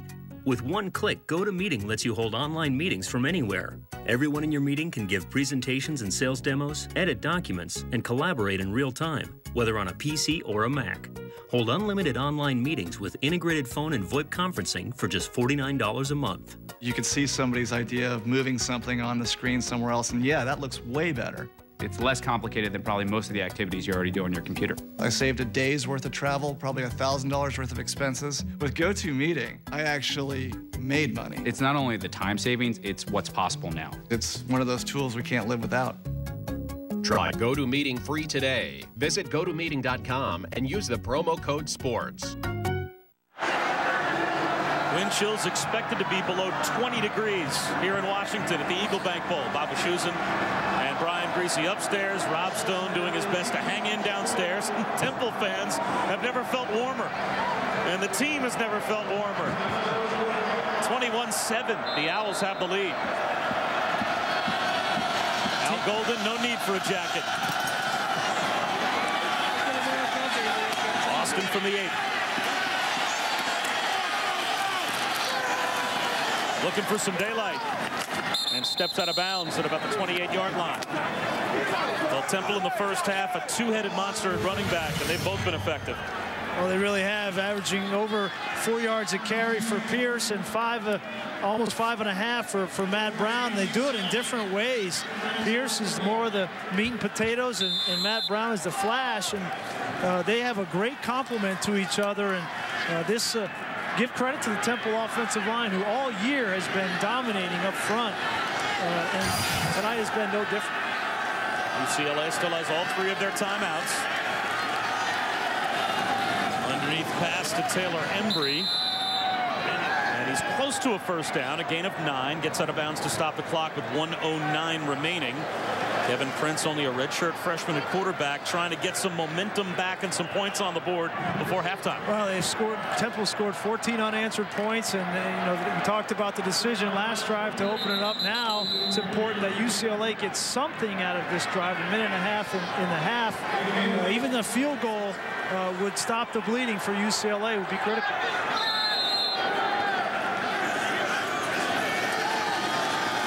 Low snap, Prince scoops it up. Looks for the deep ball to Austin up the sideline. Does he get a foot down? The officials say no. He made the catch but couldn't drag the foot in bounds. And Austin was open. It was a little bit late on the delivery from Prince. I think had he been on time, that would have been a completion. And a lot of people say, is that the route? That's the throw being late right there. If it's on time, he's got plenty of room to get his feet down. Well, that was very close, as the ball just barely pulled him out of bounds. But of course, 1 foot down, all you need in college, and he just about dragged the back toe. Play clock at 5. On 3rd down, slant, caught, and then dropped. Rosario had it in his hands and couldn't maintain control. 58 seconds to go in the opening half, and Temple will get one more crack at it. And again, the throw is a little bit behind Rosario, definitely catchable. And right now, UCLA needs somebody to make a play on offense or defense to get back in this game. And things start going downhill, momentum, you lose momentum, it's hard to get it back. And it's all on Temple's side right now. Delano Green will let it bounce. And he caught cost his team about 8, maybe 10 yards worth of field position by letting that one roll to the 20-yard line. A Sports Center segment just for you, the Boston, Dallas, Chicago, and Los Angeles sports fan. From coast to coast, you can now get the latest news on the teams you care about the most. The power of ESPN, covering Boston, Chicago, Dallas, and now the Los Angeles sports scene as well. The inside info you're accustomed to, now with local flavor. It's ESPN Los Angeles, Chicago, Boston, and Dallas.com. We look at how Al Golden has turned this program around, and a lot of it has to do with the offensive line up front, but he has brought an attitude to this team, and you see it. Their energy level on the sideline is through the roof, and they can't wait to get out and play football. Little comeback throw to Michael Campbell. He's out of bounds. Stops the clock.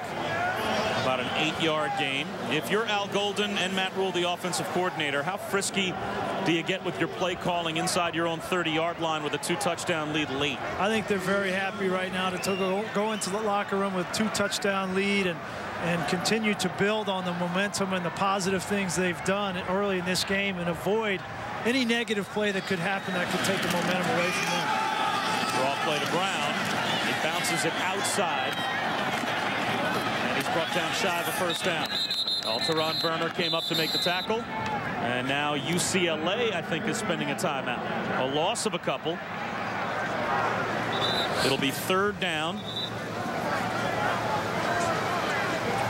32 seconds to go in the opening half. And, of course, when you're in Washington, D.C., there's always a big military presence and obviously reminders of everything that our military has done for us. And the Wounded Warrior Project was founded in 2003. The project's vision is to foster the most successful and well-adjusted generation of wounded veterans in our nation's history. The center's design proudly incorporates 7 warrior character traits: duty, honor, courage, commitment, integrity, country, and service. Hard to imagine a more worthwhile cause. What an incredibly important program. And, you know, you think about wounded veterans coming back. I can't think of any more important population of people that all of us need to support, those that put their lives on the line each and every day. And it's important that we take care of them when they come back. And especially seem mindful of their sacrifice the holidays as well, scattered around the globe, protecting our nation. 32 seconds to go in the opening half. 21-7, Temple has the lead. 3rd down and 3. Still 2 timeouts for UCLA if they get a stop. Charlton lobs one up the sideline, and it floats incomplete. Michael Campbell, the intended receiver. Well, that didn't waste too much time, and it also saved UCLA having to call one of their timeouts with 26 seconds to go. And now, again, the special teams challenge for Al Golden is the fact that, as we've been reminding you, he sent his punter home this week because of a violation of team rules. So Jake Brownell, who's the backup place kicker, called upon to punt for the first time ever. And again, he'll be letting this one go from inside his own 15-yard line.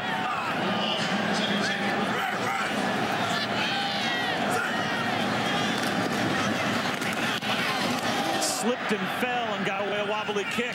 Austin from the 45-yard line. Brought down immediately, but still pretty good field position after only a 28-yard punt. And if Brownell is shaken up, what's option number 3? Well, he just slips. The field is obviously very cold, and when it gets cold, it gets hard. And he just slipped right there. But an interesting, to go back to that 3rd and 5, I wonder if that was the play that was called from the sideline to throw the ball down the field, or whether that was an audible on the part of Charlton. The coaching staff didn't look very happy with him when he came off the field, but didn't take much time off the clock. Prince underneath to Logan Paulson as a first down. That'll stop the clock at the 41-yard line with 9 seconds to go. And if you're Rick Neuheisel, you might as well call one of your timeouts here, in spite of the fact that the first down stops the clock until they've got the chain set. You still have 2 timeouts left. So you also have the Lou Groza Award winner as the best place kicker in America in Kai Forbath. And let's go down to Rob. Ivan, hanging out with Forbath for much of this game because he wisely has placed himself by a heater, and somehow I found my way migrating there. But I found it interesting, the fact that, hey, he really hasn't taken a whole lot of kicks since warm-ups. You haven't seen his leg being swung at all. He hasn't been sitting on those team-heated benches because he says, you know, that thing just kind of keeps your skin warm, not your muscles loose. So he's had a thick pair of sweatpants on. He's been staying by the heater. And he said the one thing that really is tough with the conditions here are not so much the wind. Yeah, you're going to lose a couple yards in his mind, maybe 5 going the direction they are right now, but the placement, the footing, he says, has been very slick. I have to kind of do my placement foot a little tenderer than I would like to. Otherwise, I'm going to lose it. We saw what that happened to the Temple partner on their last punt, some footing issues. Let's see if they can get him a bit closer, Rob, as Prince drops the throw, flips it to Moline. The clock winding down. Moline stays on his feet, steps out of bounds, and the clock stops with 1 second to go in the Temple sideline. And I think all their fans thought that it should have gone to all zeros. Just like you drew it up right here. You want to get the ball to your receiver and then have him get down and then call a timeout. But Moline wants to get an extra yardage. You would have liked to have seen him hit the ground so you can then call your timeout, but it worked out in their favor. Get a few more extra yards. And a good call, as his left foot certainly seemed to land out of bounds clearly with 1 second on the clock. So here's Kai Forbath, who's made his last 35 straight from inside of 50 yards. He also has 9 career field goals of 50 or more. So this one might come from about 40 yards out, but I bet in these conditions it's going to feel like a 53-yarder. Yeah, I mean, he's made 35 in a row, but he hasn't kicked from a frozen field. I know that. 40-yard field goal to try and get 3 more points for UCLA.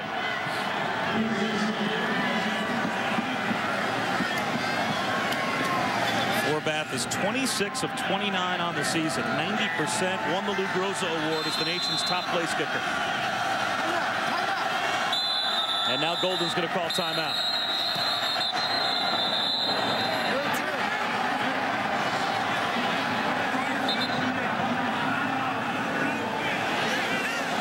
And I think, I don't know about that timeout right there. That just allowed Forbath to go through his whole procedure, check the footing, kick the ball. He made the kick, even though it's not going to count. But that's going to give him some solace in his mind that, you know what, I can do this. I remember asking Jay Feely, who's the kicker for the Jets, when this whole thing started in the NFL with coaches calling timeouts. And he said, actually, exactly that. It's almost nice to have a warm-up try. You know, if you miss it, you know you get another try. If you make it on the warm-up try, you've got positive vibes going towards the kick that will count. Right. He said the best time to call a timeout, if you're going to ice the kicker, is to call it before the ball is snapped. Yeah. And so Al Golden may have waited just a hair too long as Forbath got a warm-up attempt. For real now from 40 yards out. And he sneaks it inside the left upright and good. So UCLA ends the first half with points, but Temple ends the first half with a 2-score lead. If you're the Lou Groza Award winner, it doesn't really matter if you call a timeout or not. You're just delaying the inevitable, but nonetheless, a tremendous first half for Temple, and they've got a lot of momentum going into the halftime. So Forbath good. Rick Neuheisel likes it. Let's head down to Rob Stone. Well, Coach, you told us this week your team has had problems against the prime cut teams. Why are you guys having so much success so far today? Well, we're running the ball effectively. We got 31 runs plus completions, which means we're running the ball and catching the ball, you know, underneath, and we're making some people miss. We're very physical right now in defense. We're running the ball well. Huge energy on your sideline for your fans behind you. How do you maintain that through halftime into the second half? Got to maintain it. You know, I mean, you don't win the game in the first half. You win the game in the fourth quarter. Our kids know that. Now we got to go finish. I sound like a used car salesman, but what do I got to do to get you in a coat? Hey, that's Temple tough. I love it. TUFF. Thanks, Coach. That's great stuff. All right, Rob, thanks very much. 21-10, Temple with the lead at halftime. Now let's go back to Reese Davis, Lou Holtz, and one of the Hogs, Mark May. We'd love to welcome Mark back to RFK. They're in the studio, the H&R Block halftime report. Temple tough, but let me tell you something. The hog to my far left was tough, but he was hunting for the parka on a day like that in RFK, weren't you? I was first in line. Hey, UCLA showed some toughness at the end of the half. Certainly, they're not used to this environment in terms of the weather. But Temple getting to play in a bowl game for the first time since '79, they're acquitting themselves well. And L. Golden definitely has them prepared for this game. And this team wants to play in this bowl game. It's evident by the way they're playing in this game. They have twice as many yards offensively. And if you look at the way that they're playing offensively, scoring 21 points in the first half, over 240 yards, I think that's key for Temple to run the football, physical, dominate the line of scrimmage on both sides. What really impressed me about Temple, you know, they're playing UCLA, they aren't intimidated at all. They're running their same basic game plan they ran all year. It's like saying, hey, we're as good as you are, and we don't have to trick you or do anything else. They're playing physical, and it's like playing an all-star or all-Mid-American Conference football team when you see how many of those offensive linemen were all-conference. But they're very, very impressive. They're very well coached. Coach Golden can be proud of this team. They're Temple tough, Reese. Don't forget it. We've got a new phrase now that we'll certainly continue to incorporate as Temple continues to play well, a 21-10 lead at the half. And we continue here on the H&R Block Halftime Report. We'll have the latest on the Mike Leach situation, a new development just moments ago as Leach tries to get back in the saddle and coach his team in the Valero Alamo Bowl. And we'll look ahead to the matchup tonight between Wisconsin and Miami in the Champs Sports Bowl. Who has the edge there?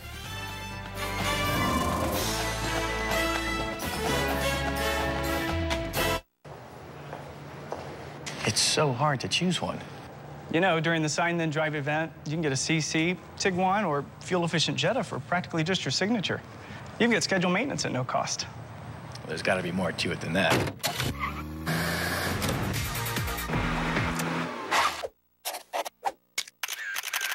I'll never doubt you again. Sign Then Drive is back. Hurry in and get legendary Volkswagen value for practically just your signature.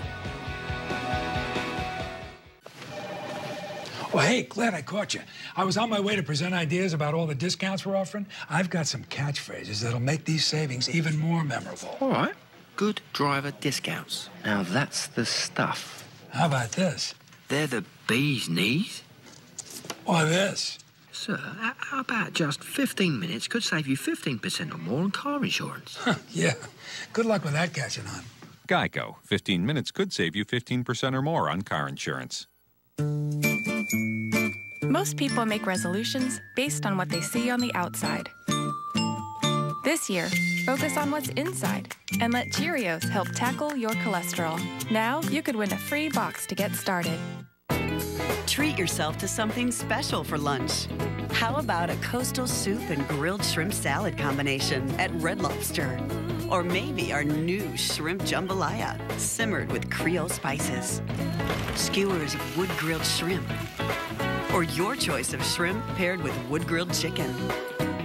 Seafood lunches starting at just $6.99 that fit into your budget and your lunch hour. Only at Red Lobster. Tailgating isn't an event, it's an art. You got to get here early if you want to get a good spot. You got to think about things like the sun, the wind direction. Things the rookies never think of, but we veterans know. You need at least 2 or 3 meat varieties, a couple different drinks, no vegetables.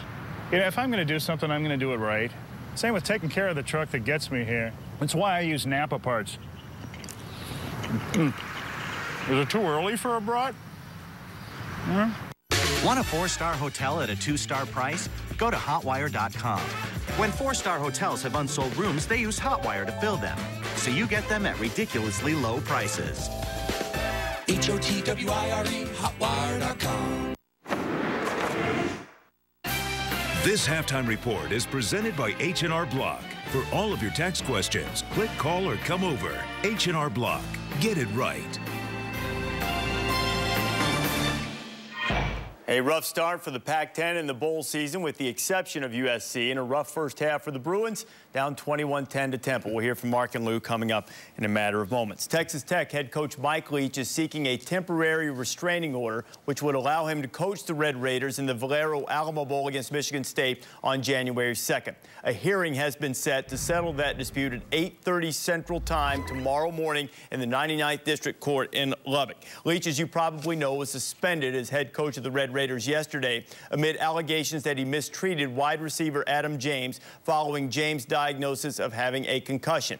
James is the son of ESPN analyst Craig James. Leach is alleged to have twice secluded James in a small, dark room close to the practice field but away from the team. Now, what exactly constitutes and how that small dark room is characterized is in dispute a little bit. And a physician who has examined Adam James had this to say in a memo, according to details uncovered by Joe Shad. On December 21st, Dr. Michael Fye, who is a Texas Tech physician, wrote that James suffered no additional risk or harms that were imposed on him by what he was asked to do by Leach. That's the end of the quote. Leach's attorney, Ted Liggett, maintains that the head coach did nothing wrong. He wasn't isolated. He had a certified licensed trainer supervising a graduate student who was supervising an undergraduate student, 3 folks watching him. And Mike asked was he able to stand, and he was. The university questioned the doctor. The doctor put out a statement.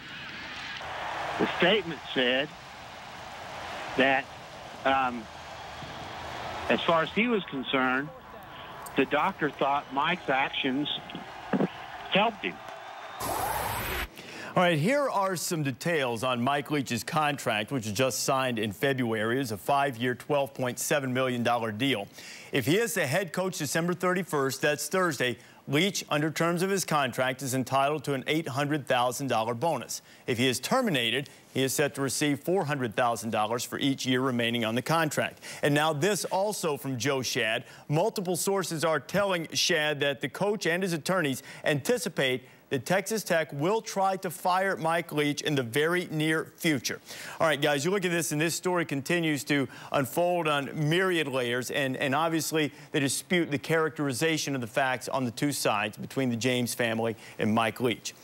Putting that aside for a moment, given the fact that Texas Tech chose to suspend him as opposed to a letter of reprimand, other type of disciplinary action that they might have chosen to take, does it appear to you, Mark, that Texas Tech has put itself in a position where they are trying to rid themselves, fire, buyout, whatever, of Mike Leach? Well, I believe it does, because absolutely, I think they've laid the groundwork now for that to happen. They easily could have said, hey, Mike, take a step back, think about what you're doing. Maybe you should pick up the phone and call the family and the player and bring them in and sit down and explain to them what happened and your reasons for that happening, and probably apologize. This could have all probably gone away. But if you look at the situations now, by suspending Mike Leach, I think right now the groundwork's laid. They're letting him know that that $800,000 due on Thursday, they probably will not be signing that check.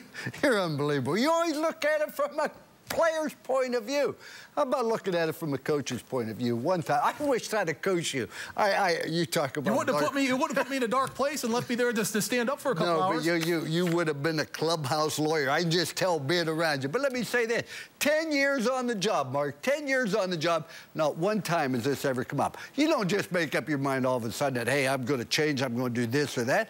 I don't know whether he did or whether he did not, but I think you have to give some justification to the fact he's been there 10 years. I've never heard one allegation about him mishandling a player. But he doesn't dispute that he did it. He disputes whether it was wrong. What he says is what he did was he thought he was doing it in the boy's best interest. Now, you know, when you put your discipline, all your discipline, oh, you got that look. I know. I wish I could. You take an individual, you put your discipline in academics because all the discipline is for him. You don't put your discipline on football, and particularly to an injured player. Yeah, but as a player, looking through a player's eyes, I would be embarrassed because that's demeaning. In front of my teammates, in front of my peers, the guys that I spend time with off the field and go to class, go to study hall with, had meals with, that is embarrassing and demeaning. And for me as a player, I wouldn't accept that. And as a recruit, I would say, would I really want to go there? Because maybe the next time that could be me. It wasn't in front of the players. He was in a room all by himself. But all the players knew about it. When you go back in the locker room with your let me tell you, you earn your respect by what you do on the field, by your toughness, by your tempo. It doesn't have a thing to do with talent. It doesn't have a thing to do whether you're third team or first team, by how hard you work, how dedicated you are to a team, and how physical you play the game of football. That's where you earn the respect. We'll continue to watch this story and see how it unfolds. Again, there is a hearing set in the 99th District Court on Mike Leach seeking a temporary restraining order that would allow him to coach against Michigan State on January 2nd in the Valero Alamo Bowl. Still to come on the H&R Block Halftime Report, we'll look ahead to the rest of the bowl season. There's a second half not far away, and what a great job Al Golden's Temple Owls are doing. They are Temple tough through the first 30 minutes and up by 11 on the Bruins. What's coming up on a family of networks on ABC, the Rose Bowl game presented by City, Oregon, and Ohio State on the 1st, and on the 7th, Alabama and Texas for all the marbles. Is my cable TV tax deductible? Even the weird stuff? Should I be getting receipts from the babysitter? Can I claim my 30-year-old as a dependent? Whatever your question, however you want to do your taxes. Kitchen remodeling. Is that a write-off? H&R Block gives you the flexibility to work online, on the phone, or in person. Click, call, or come over. H&R Block. Get it right. My new computer started out fast, really fast, but now it's only kind of fast. Hold on, let me check my email. It's not loading. Let me try this again. If your computer doesn't run like it's supposed to, if your internet connection is unreliable, even on a so-called fast connection, even if your brand new computer isn't as fast as it ought to be, you might not have any real problem at all. FinallyFast.com free performance test will immediately diagnose any hidden problems and show you how to get more speed on any computer. Plus, FinallyFast.com provides you the software you need to get your computer up to peak performance by getting rid of all the nasty junk files, spyware, adware, and registry errors that make even the best computers freeze and crash. Find out why Ascentive has been featured in Newsweek, Forbes, and the Wall Street Journal. You could save hundreds, even thousands of dollars by taking the Finally Fast performance test first. I'm booted up. What's that URL I should look at? FinallyFast.com. Hey, my computer's fast. Finally. FinallyFast.com.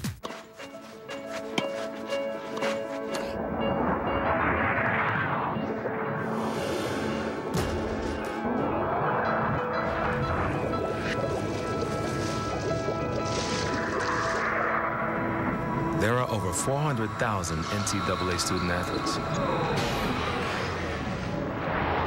And just about all of us will be going pro in something other than sports.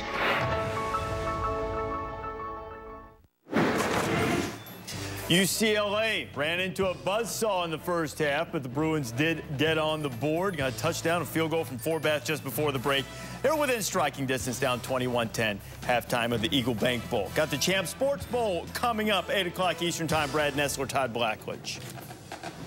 Pretty night in Orlando, Florida. Happy holidays. We get set for the Champ Sports Bowl here. And the number 15 Miami Hurricanes taking on the 25th ranked Badgers of Wisconsin. You take a look at these two teams, a star quarterback in the making, I think, Ledge, and definitely a star running back already on the other side. Yeah, two very talented sophomores. We saw Miami's Ja'Cory Harris in the opener throw for 386 against Florida State. He's got poise. He's a great leader. He's got tremendous arm talent. He can make every throw. The only problem, sometimes he trusts that arm too much and throws too many interceptions. That's what's gotten him into trouble this year. Now, John Clay for Wisconsin, a big physical downhill runner. The downhill part of the season, the last 5 games, averaged 136 yards a game and scored 9 touchdowns. So 2 outstanding players in the ballgame. And he was the offensive player of the year in the Big Ten. Normally, you'd look at this game and you just say, well, Miami, Wisconsin, going to be speed against smash mouth. Randy Shannon says, maybe not. There might be more similarities than you think. Both head coaches are defensive guys. Both teams were 7-6. Both teams this year 5-3 in the conference. Both teams are 9-3. We like to run the football. They like to run the football. You know, we like to play great defense. They like to play great defense. I think it comes down when you get the bowl game. It's like the beginning of the season. Turnovers and who can tackle. Both teams looking for that all-elusive 10th win of the season. And they're ready for the Champ Sports Bowl coming up a little bit later. Right now, let's go back to the studio. All right, Brad, we'll look forward to it. H&R Block Halftime Report rolls on with just how you block a superstar coming up. It's amazing how a simple switch can make life a whole lot better. Try this. Like switching to Esurance. With our Switch and Save discount, just switch from your current car insurance carrier and you'll automatically get a discount. Thanks, lady. Esurance is the only insurance company that offers the Switch and Save discount. And that's on top of all the other great Esurance discounts. Once you shop at Esurance, we think you'll find that switching is a good thing. The Switch and Save discount only from Esurance. Click or call today. I own the world's #1 search engine. I own the leading alternative energy company. I own my wireless company, not the other way around. It's your future. Get your share at ShareBuilder, where people are building the future they want by buying stock in the companies they want to own. With no account minimum required, it's easy to get started at ShareBuilder.com. So get on the road to happiness with ShareBuilder. It's your future. Get your share. Temple is truly a college of the people.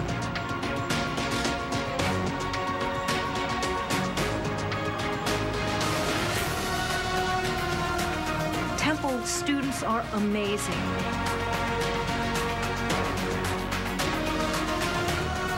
Temple graduates are in demand. I'm an educated person, and Temple did that for me. This December, celebrate with our best offer of the year. Wow. Get over $10 cash back from DirecTV Cinema when you order any 4 movies between now and the end of the year. I love it. Movies like The Hangover. Through a night we'll never forget. Oh my God. Julie and Julia. I'm becoming a much better person because of her. Bonjour. Terminator Salvation. We are all dead! This month, order any 4 movies and get over $10 cash back. DirecTV Cinema, channels 125 through 199. In the NBA, you're always looking for an edge. You need to know your opponent better than they know themselves.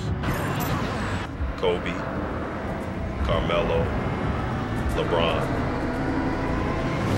I get my edge with NBA League Pass from DirecTV. I see every game, so I'm always ready.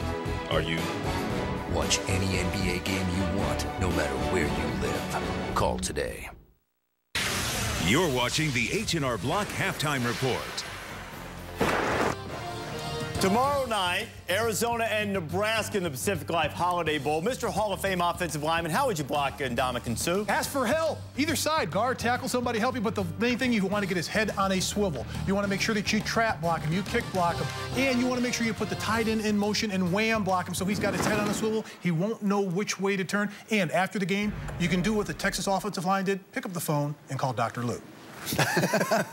What you do, you sit and you chop them, say, hope I don't hurt your pro career. Cut. Nothing illegal. Cut him. It's legal. It's don't legal. Suggest anything illegal. Just man up and Here's block. what he would do. Holding, number 73 on the offense. No, leg whip. This halftime report is presented by H&R Block. For all of your tax questions, click, call, or come over. H&R Block. Get it right. Is a haircut a job hunting expense? Last summer, my kid made 4 figures. Does he need to file a tax return? They're not just any questions. Did we just make a charitable donation? They're the trickiest, thorniest questions of all. Is this considered a home office? Bring your tax question to the company that helped clients get over $43 billion in refunds last year alone. How can I get more money? Click, call, or come over. H&R Block. Get it right. If you've had a heart attack caused by a completely blocked artery, another heart attack could be lurking, waiting to strike. A heart attack caused by a clot, one that could be fatal. But Plavix helps save lives. Plavix, taken with other heart medicines, goes beyond what other heart medicines do alone to provide greater protection against heart attack or stroke and even death by helping to keep blood platelets from sticking together and forming clots. Ask your doctor about Plavix, protection that helps save lives. People with stomach ulcers or other conditions that cause bleeding should not use Plavix. Taking Plavix alone or with some other medicines, including aspirin, may increase bleeding risk, so tell your doctor when planning surgery. Certain genetic factors in some medicines, such as Prilosec, may affect how Plavix works. Tell your doctor all the medicines you take, including aspirin, especially if you've had a stroke. If fever, unexplained weakness, or confusion develops, tell your doctor promptly. These may be signs of TTP, a rare but potentially life-threatening condition reported sometimes less than 2 weeks after starting Plavix. Other rare but serious side effects may occur. These days, getting a loan could take a credit score of 720 or more. I need my FICO score, not this. For a new job, I need my credit report. Get Equifax 3 Bureau monitoring from the experts in credit reporting. Monitor all 3 of your nationwide credit files and get alerts of key changes within 24 hours. Order today and get your FICO score 3 times per year free. With Equifax, I know right where I stand. Go to Equifax.com/scores today. Offer ends soon. When you hit the quarterback, that's a great feeling. But actually, solving a math problem gives me a bigger buzz. Even if the process is very strenuous, just the satisfaction at the end that you found the answer was just always something I liked. The hardest aspect is proofs, when you have to explain why something exists instead of just assuming it exists. UCLA's math program is no cakewalk, but at the end, there's a great reward.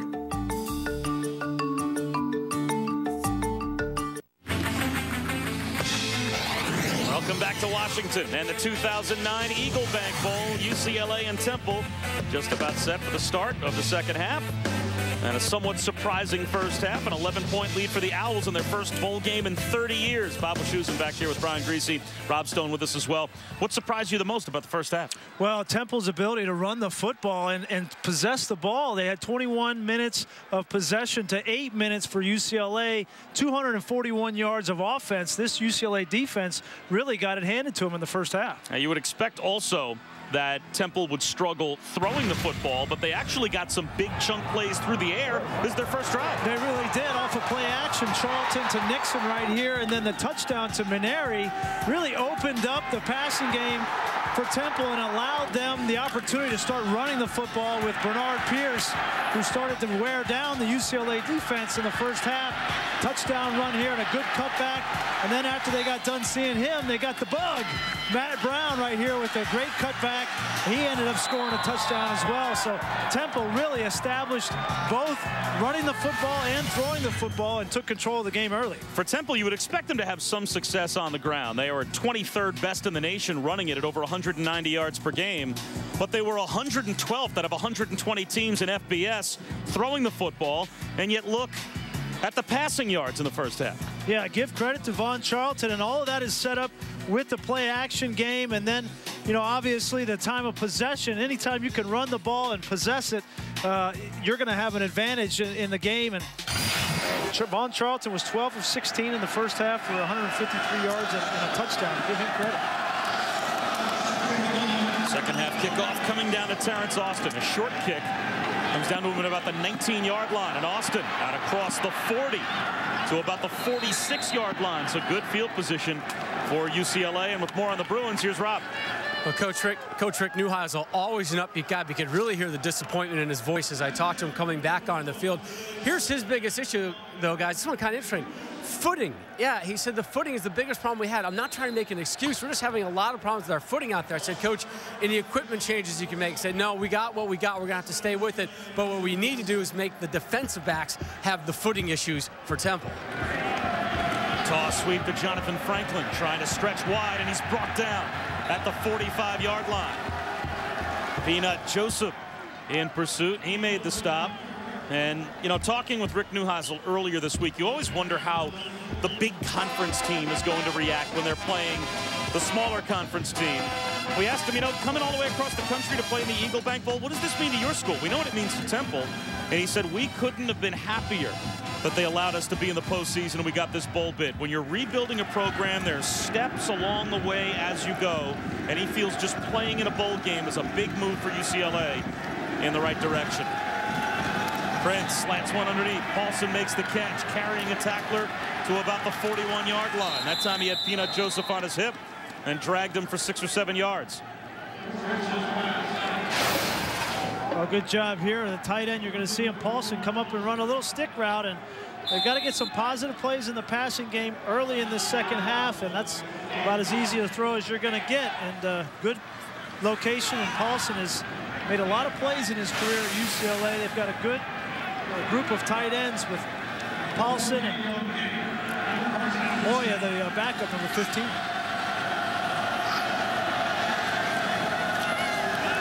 Back to the air, Prince. Well protected, looking for a check down option. Now retreating and has to throw it away. Good coverage downfield by Temple. A great coverage downfield, and that's one of the things coming into this game that I was interested to see with the big wide receivers for UCLA and some inexperienced corners on the outside with Maurice Jones, number 16 there, and Kevin Crow both. for Temple, how they would match up with this Pac-10 style open offense, and they have done a tremendous job today. That's the third or fourth time they've had to throw the ball away, and Prince not being able to find open receivers downfield.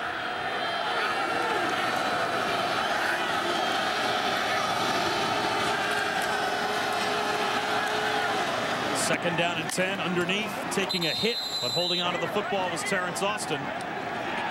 Marquise Liverpool had the big interception of the first half. Came up to make the stop, and Liverpool's just an athlete. He was actually drafted by the Seattle Mariners in 2004 as a baseball player. And he came to Temple originally as a wide receiver. Then last year they moved him to running back. Now they got him at cornerback, but his hands helped him in the first half with a big pick. 3rd and 1.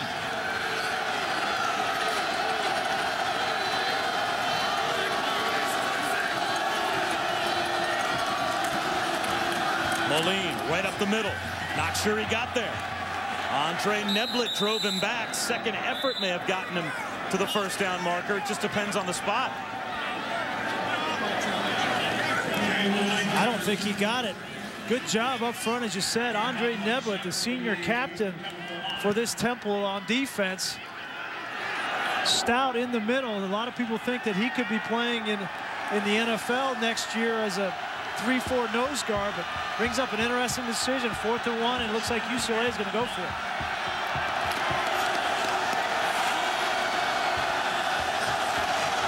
Fourth down and a foot for the Bruins.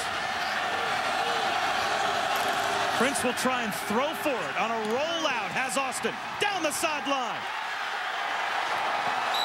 Touchdown. Terrence Austin got loose.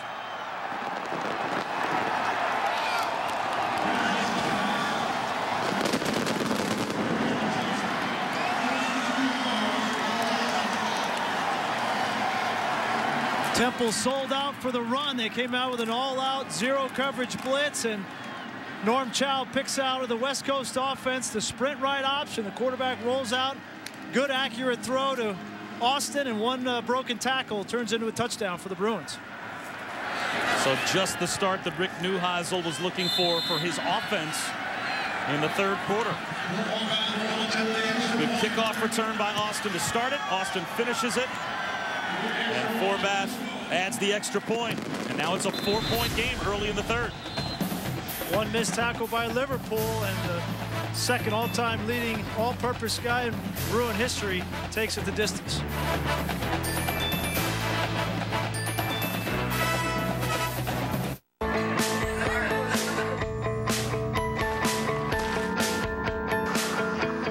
There's nothing like a family get-together during the holidays.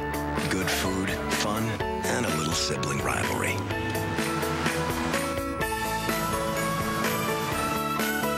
Introducing the Cadillac Season's Best event.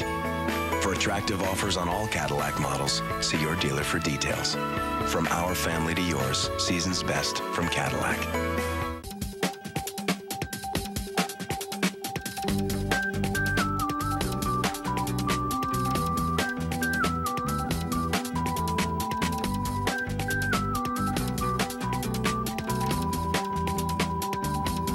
Log on today and save on thousands of products to fill any room in your house.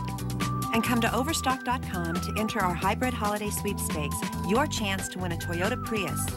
Overstock.com, at home with the O. Most people make resolutions based on what they see on the outside. This year, focus on what's inside and let Cheerios help tackle your cholesterol. Now, you could win a free box to get started. When the world's greatest detective has a question, who does he ask? Oh, here's a text from Mr. Holmes. He needs to know what this poison is. Elementary, my dear. You know he never actually says that, right? I was just... Well, how about we just answer the question? It could be a matter of life or death. Okay. It's a toxin refined from the nectar of the rhododendron ponticum. It does make a considerable difference to me having someone with me on whom I can thoroughly rely. Sherlock Holmes, now in theaters. Want movie info and showtimes? Text your question to 542-542.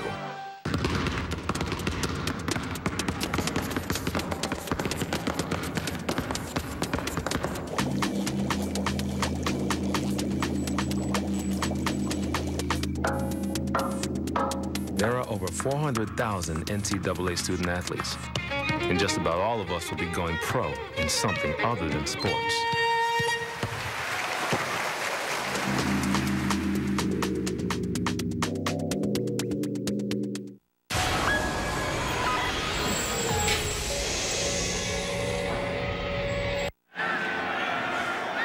It's not Southern California weather, to say the least, but UCLA red hot right out of the locker room.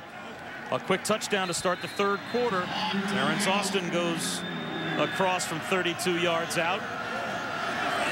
And it's a 4-point lead for Temple.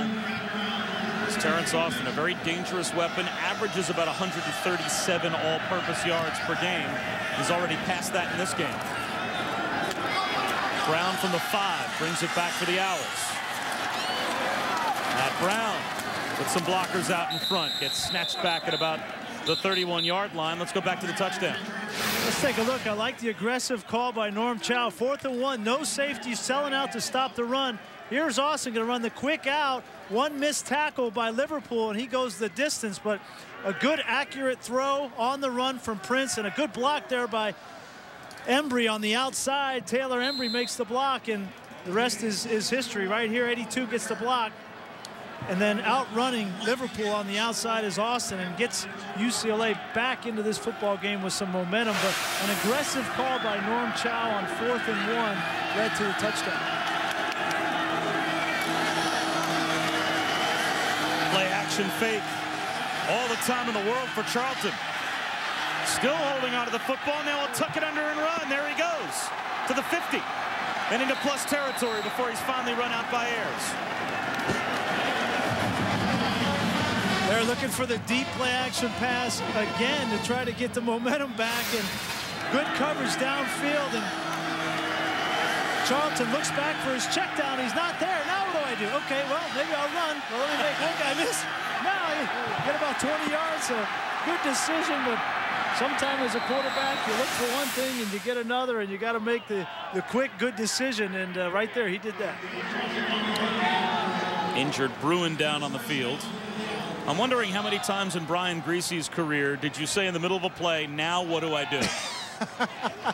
Is there like a per game number you can put on that? Well, a per game average? Too many. Hopefully it's not per game. It was per year or per career. But you know, that's just one of those things, playing the quarterback position that sometimes it doesn't work out like you planned it in practice. The play doesn't work, and you got to make something happen. And hopefully you don't think about it, you just react. Well, speaking of hopefully, for UCLA's case, hopefully Brian Price is okay. Number 92 on the left side of your picture there goes down in pursuit of Vaughn Charlton, and he may have simply gotten the wind knocked out as he comes off to the sideline on his own. But that is not only the defensive player of the year in the Pac-10, but a junior at 6'2", 300 pounds that's looked upon as probably a top 15 to top 20 draft choice in this year's NFL draft if he comes out. Turning the corner is Brown. There he goes. Matt Brown down to the 25-yard line, inside the 20, before he's finally brought down from behind at the 18. Corey Bosworth may have saved a touchdown. Tremendous speed on the part of Brown, getting to the outside. They pull the tight end, Maneri, to get a block on the outside, and then it's just speed up into the hole. Reminds me a little bit of Dave Meggett wearing 22, you know, playing in the Bill Parcells system and getting into the secondary. He has a tremendous changeup for Temple. Brown again up the middle, down to about the 14-yard line for a gain of 4.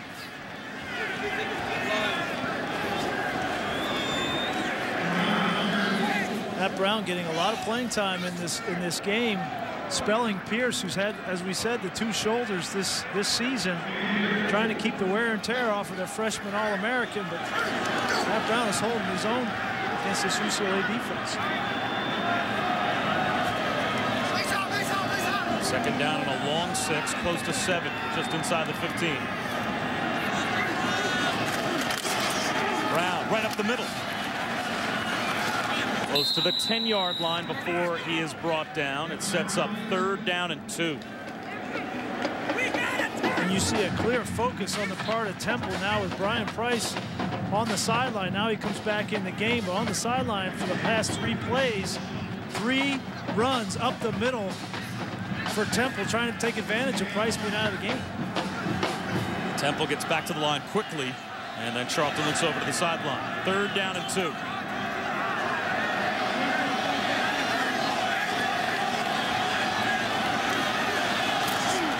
The toss to Matt Brown. Breaks a tackle, and it looks like he might have the 1st down.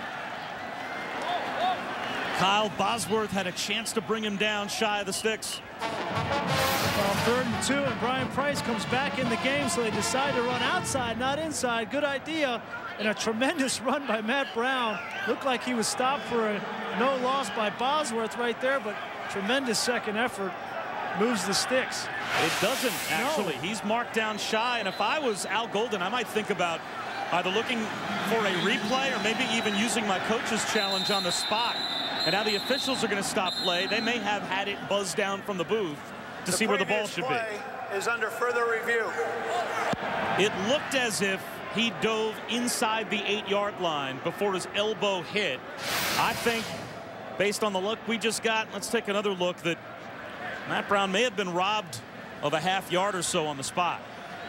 Oh, yeah. Looked like he got down inside to the 7, potentially. It's not down yet. Still up. Oh, his elbow came down right on the 8. But right about at the 8-yard line. And they have him marked down at least a foot to 2 feet shy of the 8-yard line. The ball's barely inside the 9. Well, he has put on a show. Look at Matt Brown, boy, in the open field. He's just tough to catch. You got to give a guy credit. You got to give him credit. Look at the effort. At 5'5", 176 pounds. He has been dynamite in this game, breaking tackles, making guys miss, fighting for extra yards. 4th down. Wow. So they say the ruling on the field stands, and the ball is in its proper place. Certainly didn't look that way on the replay. But I think Al Golden's going to go for it anyway. The way they've been running the ball in this second half and throughout this game, I would too. And it's still Matt Brown in a tailback. You wonder if Bernard Pierce might be shaken up. It looked like he got shaken up on the last drive before halftime for Temple. In a short yardage situation, you would think it would be Pierce more than Brown if Pierce were healthy. 4th down and a foot.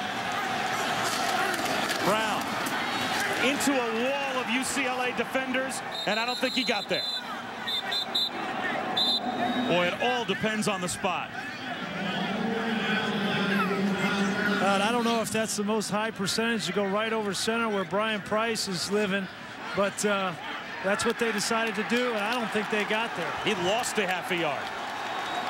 So UCLA turns over Temple on downs, as Temple tries to go right up the middle with their 5'5", 165-pound running back against the heart of that defense for UCLA. Reggie Carter came in and made the hit. Big stop for UCLA.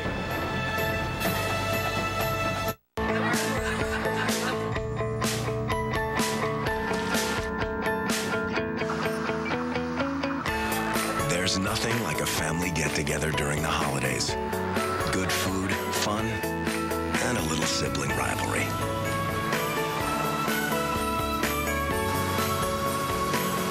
Introducing the Cadillac Season's Best event. See your Cadillac dealer for attractive offers. From our family to yours, Season's Best from Cadillac. Hey, Vincent! Go State! Hey, Ham. Why did that guy call you Vincent? Because that's my real name, Bergwood. It is? How do you know that? He's my Allstate agent. Oh, he insures your car. And my boat. You got a boat? Ah, my wife is a big-time skier. You're married? Allstate agents know who you really are. They can help you save money by combining your car insurance with home, boat, and more. Are you in good hands? Where'd you meet your wife? Pilates. She's European. Excuse me.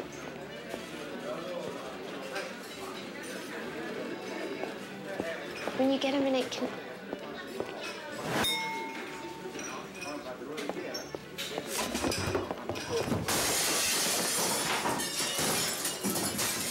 When you get a minute, Not too heavy, not too light. Bud Light. The difference is drinking. Now playing on DirecTV Cinema.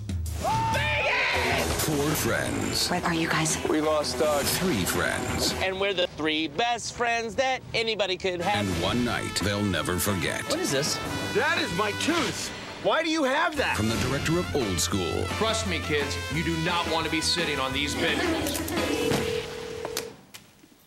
The Hangover.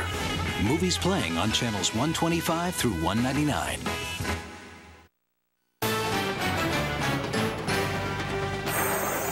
ESPN College Football, the Eagle Bank Bowl, is brought to you by Eagle Bank. We're listening. And Allstate, proud sponsor of college football and the Allstate Sugar Bowl. Are you in good hands? Welcome back to Washington, D.C., and happy holidays. It's the Eagle Bank Bowl. Temple just turned it over on downs, and UCLA, trailing 21-10 at halftime, came out and scored to start the third quarter. And now they go back to the ground, and Shane Moline powers his way out to about the 15-yard line. But the third down play is the key play here as we go back and look at Brown. Did he get to the first down marker before his elbow or knee came down? Yeah, and it clearly looks like his elbow comes down right on the line. The question was, did the official think his knee hit before that? Didn't look like it on the replay, but the official may not have seen conclusive video evidence to overturn the call on the field. That's why they marked it back.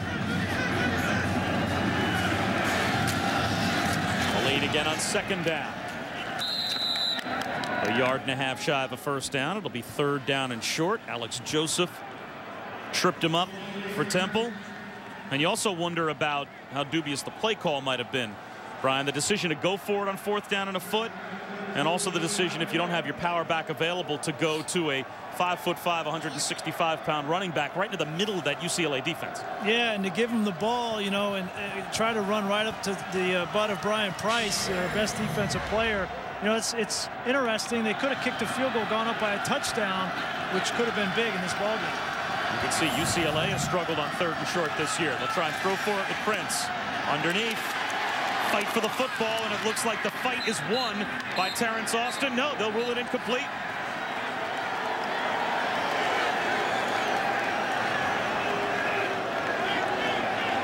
It looked like Austin had possession of the ball. Elijah Joseph, number 58. Oh yeah, ball clearly comes out. We just didn't see it, but ball clearly comes out. Good play by Joseph, and it seems like UCLA has come out now and said, we have to throw the football almost exclusively. That first drive, they had a lot of success, almost exclusive through the air. Right there, they try to run the ball on first and second down, and they go 3 and out. Delano Green will let it bounce again. And again, it takes a nice roll for UCLA all the way inside the 40-yard line of Temple. We'll step aside after a 43-yard punt. Temple holding on to a 4-point lead here in the Eagle Bank Bowl at RFK. The BCS National Championship Game, Texas, Alabama, January 7th on ABC. Opportunity. At Amway Global, it's the foundation of our business. Because Opportunity built Nutrilite, the world's top-selling vitamin, mineral, and supplement brand. And Artistry, one of the world's best-selling beauty brands, which makes Amway Global the online health and beauty leader. And worldwide, Amway has over $8 billion in annual sales. For your opportunity to be part of this success and to start making more money for yourself, contact an Amway Global independent business owner or visit AmwayGlobal.com. Last year, I joined the Wounded Warrior Project to help raise awareness for the men and women who have suffered traumatic injuries in the War on Terror. They need our help. Through the Wounded Warrior Project, you can help get these heroes back into life's mainstream. Log on to woundedwarriorproject.org to find out more about this fine organization that is helping these returning injured veterans and their families with their new lives. The greatest casualty is being forgotten. Let's make sure this doesn't happen to my brave friends. Thank you. Let's put a few thousand kilowatts in a vise. Squeeze some savings back into our budget. Into our attics and walls. Let's locate the original energy source called you and turn that machine up full blast. More saving, more doing. That's the power of the Home Depot. Get even more savings on our 30 15-inch insulation with the incredible price of just $9.37 per roll.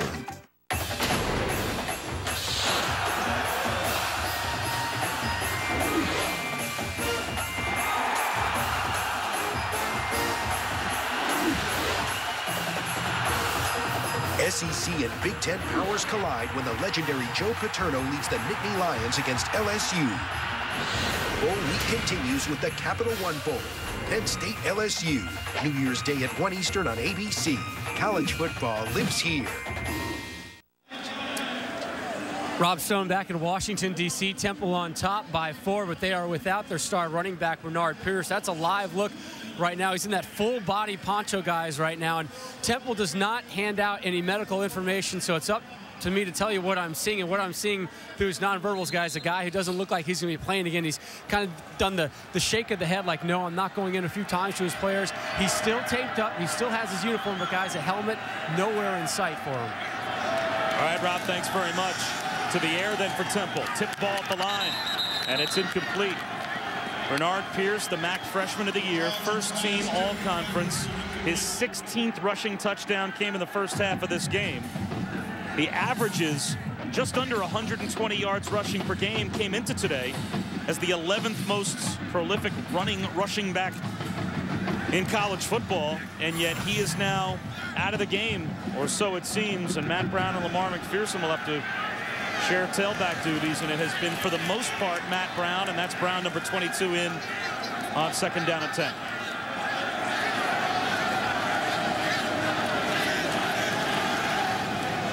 Low throw can't be scooped up on the far side by Joe Jones. So now it's 3rd down and 10. Well, and that's a huge loss for Temple, obviously, offensively. And you're seeing the effects almost immediately with Temple coming out in this series, attempting 2 drop-back passes to start the series and 2 incompletions. Puts them behind the 8 ball here at 3rd and 10, not where they want to be. So they are clearly missing Bernard Pierce, despite the fact that Matt Brown's having a great game.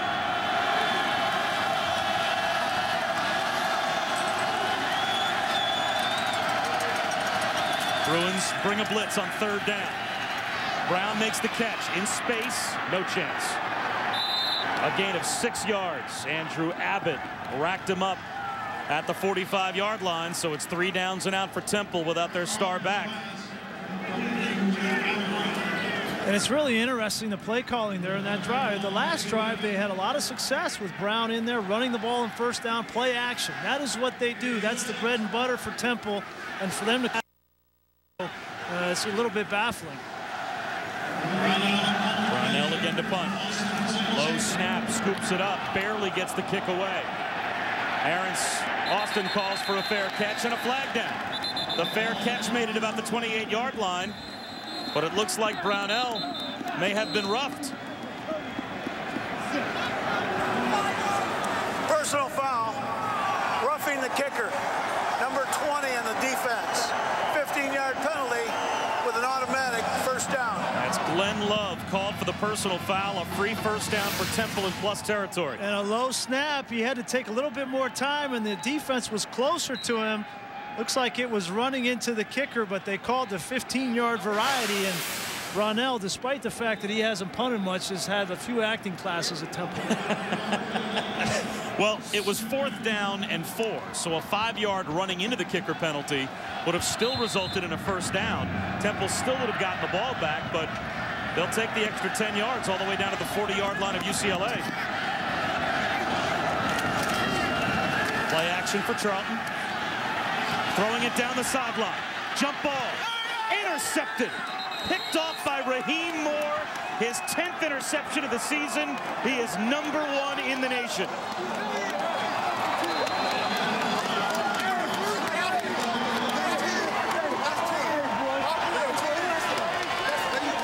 And Vaughn Charlton may have been shaken up as he got hit just as he released the ball.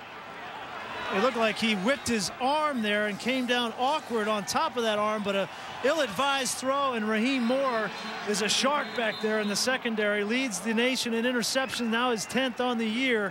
He's got great hands, but a jump ball right there by Charlton, and not the point in time in the game, especially on first down, where you needed to take that chance with the football. Big turnover. At least from a field position standpoint, it's almost like a punt. But it came on first down. Moline lost a couple of yards. Back to the 5. Dominique Harris comes on a run blitz and brings him down. Capital One Bowl Week continues on ESPN. Tomorrow, a pair of games for you. First at 4:30 Eastern. Bowling Green will take on the Vandals of Idaho in the Roadies Humanitarian Bowl. And at 8 Eastern, number 20 Arizona, number 22 Nebraska in the Pacific Life Holiday Bowl. Capital One Bowl Week on ESPN and ESPN360.com comes up tomorrow. I'm not sure if you've heard, but Ndamukong Suh's pretty good. That's my scouting report. Those are the kind of guys that make me happy that I'm retired. Watching him play football. Prince from the end zone. Finds a man at about the 14-yard line. It's Nelson Rosario. We go back to that interception, and I know it looks like it's harmless. You know, UCLA gets the ball inside their 10-yard line, and it looks like a punt. But what it does is it takes Temple out of position to have a potential field goal. They had the ball on UCLA's 45-yard line. You think once you get into the opponent's side of the field, you're at least going to get a field goal, maybe a touchdown. So at this point in the game, with everything that Al Golden has preached about protecting the football and eliminating negative plays, that's just a big mistake by Charlton. 3rd down and 4. Prince, after a pump fake, will dive for it, and he has the first down. Scrambles right up the middle. Tahir Whitehead couldn't bring him down before he got the first down. Well, they're going to mark him short. It looked like he dove across the 17-yard line, and they mark him down a foot short. Let's take another look. It did, and Temple drops 8. Good job by Prince of pulling it down, and it clearly, yeah, it did look like his butt and shoulder were down before he got to that first down line, and looked like a good spot by the official. The key also was that he had the ball in his right hand, and it seemed like the ball was kind of behind his back. So his body reached the first down marker, but the ball didn't. Another punt that Delano Green allows to bounce, and it takes a big roll. He has given up a lot of field position today by not fielding punts on the fly. Momentum shifts back and forth. The last one, an interception thrown by Temple, but their defense holds. They get the football right back. They continue to impress against a Pac-10 team in an unfamiliar position, being in a bowl game. Well, Temple defensively has been outstanding. Al Golden decides to go for it on 4th and short down there, and what happens? His defense bails him out, gets a 3-and-out after that series, and then an interception, again a 3-and-out. So Temple defensively is keeping them in the lead. Any play calling changes they have to make without their top running back? As they go to McPherson, and he busts into the secondary and has a first down. An 11-yard gain. Do you see, in terms of Matt Rule calling plays without Bernard Pierce, a change philosophically at all? I don't think so. I think they need to continue to run the ball on first down and play action, mix it in 50-50. Matt Brown has proven that he can run in between the tackles as well as outside, and a good run there by McPherson. That is what got them here and changed this whole program around, was this offensive line. And really, whether whoever's running the ball back there, there's going to be holes because these guys are good up front. Toss to Brown. Spins out of a tackle. And does a good job to pick up about 2 yards. Brian Price made the stop. Now let's go back to the last play that Bernard Pierce played before going out. That was in the 2nd quarter. And it looked like maybe on the left arm he took a pretty good shot. And you could see the left arm kind of hanging dead at his side as he came to the sideline. We haven't seen him since that play in the 2nd quarter. You know, and that's a shoulder. When that arm hangs down like that, that typically is a shoulder, and he has had some problems with those shoulders this season, so hopefully it's not too bad. Brown up the middle on 2nd and 7. About 3 more yards. It'll set up 3rd down and 4. Temple in the first half on first down averaged 8 yards a play. Tremendous average for them, and that's what allowed them to be in these manageable situations, 3rd and 5 or less. And what that does is they can either run the football in this situation or throw it, and more importantly, UCLA has to defend both. So that's right where Al Golden and Matt Rule want to be, in that range on third down. Third down and a long 4. Play clock down to 7.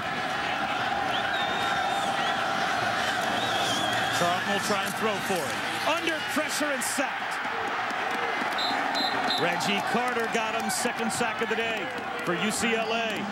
And Temple will have to punt again. And UCLA comes on the blitz. Reggie Carter, 51, kind of delays. Nobody's open downfield, and Charlton didn't have much time there to throw the football. And talking with Matt Rule, he said that the blitz on third down hurt them in their last game against Ohio, and clearly UCLA saw something on film and has decided to bring the blitz as well tonight.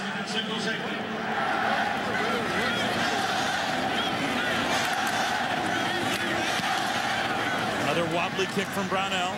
Austin fields it in traffic. Didn't call for a fair catch. Brought down just shy of the 30-yard line. And Friday, New Year's Day, at 4:30 Eastern, ABC brings you the Rose Bowl game, presented by Citi. Number 8, Ohio State. Number 7, Oregon. And then on Thursday, January 7th at 8 p.m., the national championship is on the line between Texas and Alabama. The Citi BCS National Championship game and the Rose Bowl game, both coming up next week on ABC. And both games at the Rose Bowl. I know ESPN and ABC went in and did a kind of their own personal overhaul of the Rose Bowl, getting set for that game.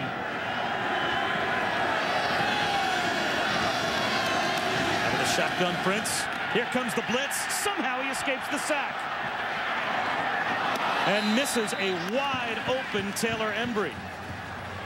But Wilbert Brinson came on a safety blitz and had a free shot and couldn't bring down Kevin Prince. Yeah, Brinson's going to come from the outside, and it looked like Prince didn't see him, but he was looking right at him. Maybe he was trying to give him the rope-a-dope, and then he just couldn't get his shoulders turned around to get the ball to Embry. But you know, sometimes when you're back there, you try to act like you don't see somebody, and then when they get close to you, like a bullfighter, where you turn your back to the bull, and then you just slip right underneath him. That's how I used to do it. At least that's how I tried to do it anyway.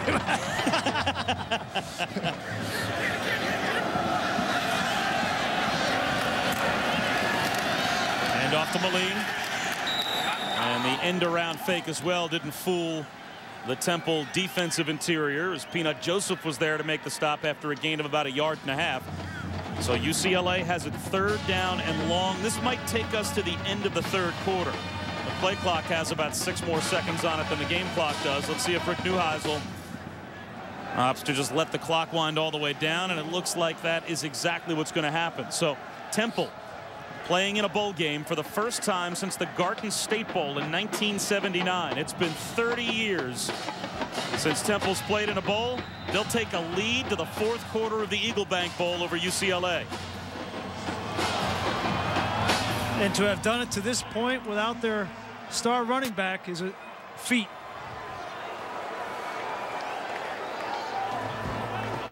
Red Bull, New Year, no limits. New Year's Eve on ESPN.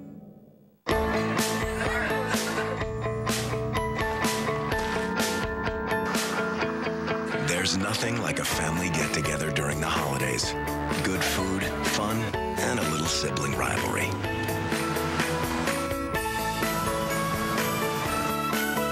Introducing the Cadillac Season's Best event. For attractive offers on all Cadillac models, see your dealer for details. From our family to yours, Season's Best from Cadillac. Overwhelmed with credit card debt? President Obama recently signed the stimulus plan to re-energize our troubled economy. But where was the bailout for the general public struggling with credit card debt? Fortunately, if you owe $10,000 or more to credit card companies, help is available. Call Consumer Debt Advocate for assistance and free information. The toll-free number is 1-800-946-2736. If you have debt of $10,000 or more, you may begin calling now. Debt assistance is available for members of the public in serious need of debt relief. The information is free, courtesy of Consumer Debt Advocate. Our debt relief consultants have already advised thousands of people just like you. You could save thousands of dollars. Viewers with debt of $10,000 or more needing credit card relief are urged to call immediately for free information. This is a confidential call. The toll-free number is 1-800-946-2736. Again, 1-800-946-2736. This is one of those games people will be talking about for a long time. Can you imagine how you would feel if you missed this game? I mean, you're some guy at an airport waiting for your flight. It's delayed. You're sitting next to your buddy who's asleep, throwing pistachio nuts into his mouth. Tragic. Log on to ESPN360.com to see all your favorite sports live. It's where to watch when you can't watch. What's that, your flight announcement? No. It's life passing you by. The UFC is kicking off 2010 with a card stacked full of knockout kings. When former light heavyweight champ Sugar Rashad Evans takes on jiu-jitsu black belt Thiago Silva, and British striker Paul Daly battles submission specialist Dustin Hazlett. Plus, heavyweight phenom Junior Dos Santos against Pride sensation Gilbert Ivel. Bayonetta presents UFC 108, Evans versus Silva. Live Saturday, January 2nd from the MGM Grand Garden Arena in Las Vegas, Nevada. On DirecTV Pay-Per-View. You value your friends. So does DirecTV. Bob's worth 100. So are Carrie, Ann, and Sue. For every friend you refer to DirecTV, you get $100, and they get $100 on top of our new customer offer. Just give your account number to your friends and have them call 1-877-4-100 each. They must have your account number when they order. This offer's only good for a limited time, so hurry. Then celebrate and watch the Benjamins stack up.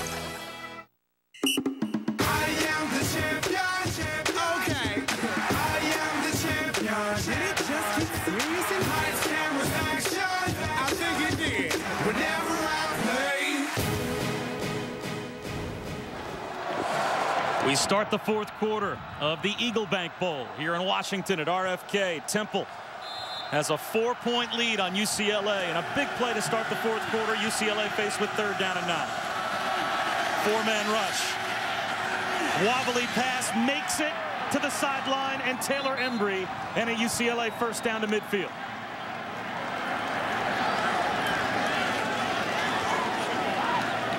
Good job converting on the outside. Embry, when you have a frozen field, you got to stay out over your toes. Does a good job, and it's hard to change direction from the defensive back's perspective to get up and challenge that throw. And Liverpool right there played with so much cushion that he basically gave that 1st down to UCLA.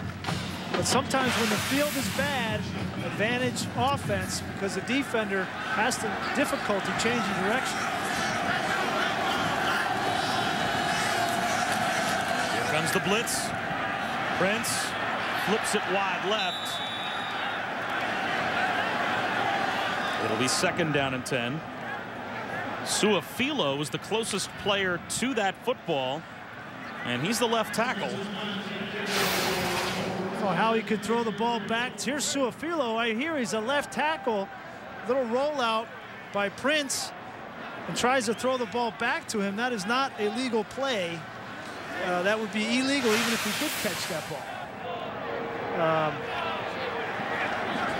If he catches it backwards, it would have been legal, but I'm not sure that that ball would have been backwards. So interesting play. Play clock at 1. Prince just beats the play clock, gets the play off. Flips one underneath, and he finds Moline. Moline in the open field, running then over at the 30, still on his feet. All the way down to about the 23-yard line. That looked like Brian Greasy flipping it off to Mike Allstott there, didn't it? Well, they call Shane Moline Train Moline, and here he is right here. He's going to catch the screen pass, and a good job of getting downfield. A nice little flick there from Prince, but then he gets in that secondary, and there's not one defensive back there in that secondary that wants to mess with number 42 right there. He weighs 250 pounds, 6'1", and he's a mean guy. I don't want to meet him in the alley.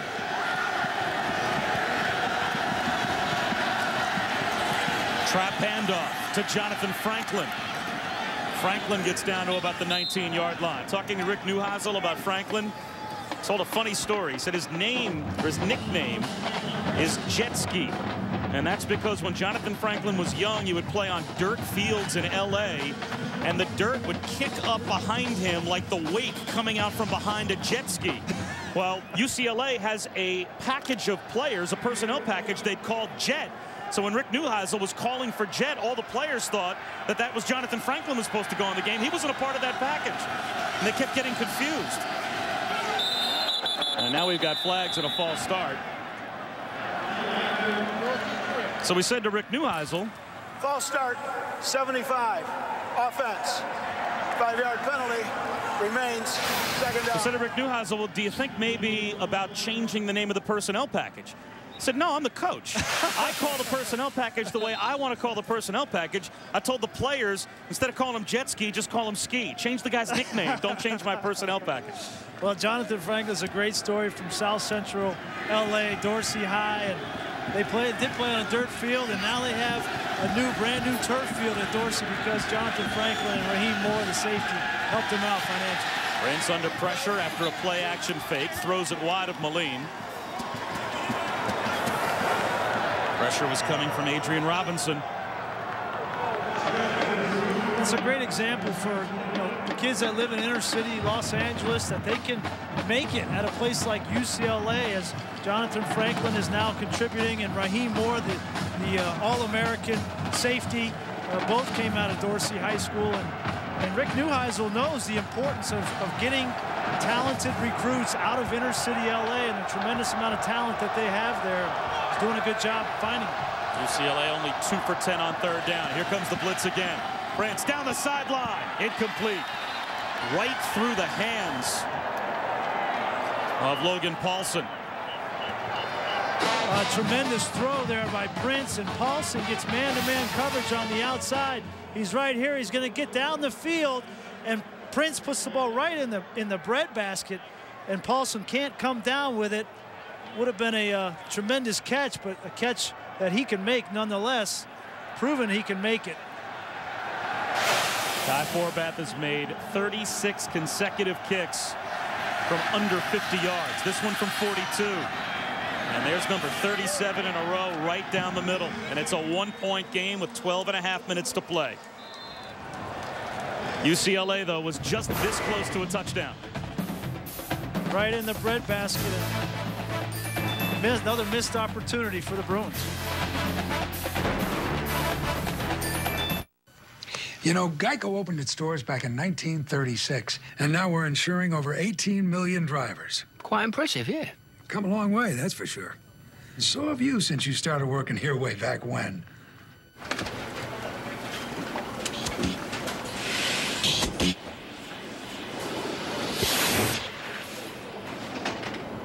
I still have nightmares. Geico. 15 minutes could save you 15% or more on car insurance. AT&T covers 97% of all Americans. It's over 300 million people. I've collected a few postcards of all the places that AT&T has coverage. Spokane, Washington. Boston, Mass. San Francisco. Tulsa, Oklahoma. Dated a girl from there. Warren, Michigan. Didn't work out. Bozeman, Montana. Daytona Beach, Florida. Madison, Wisconsin. College Town. I think we get the picture. If you want coverage, we've got it. AT&T. This holiday, get a touchscreen Samsung Solstice free after mail-in rebate.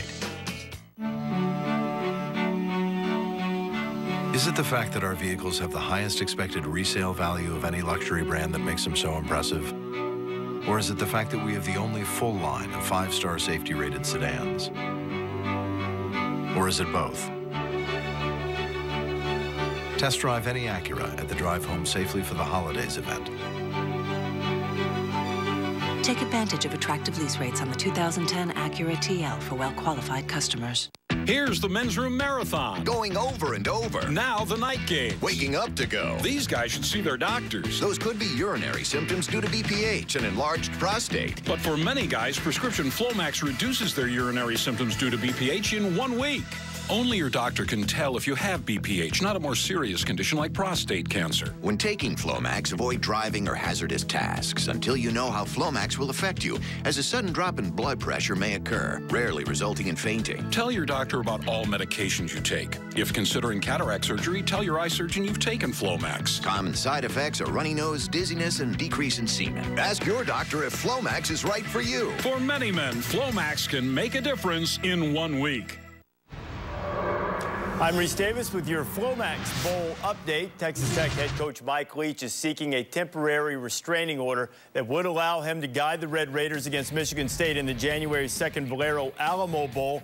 A hearing is set for 8:30 a.m. Wednesday morning in Lubbock in the 99th District Court.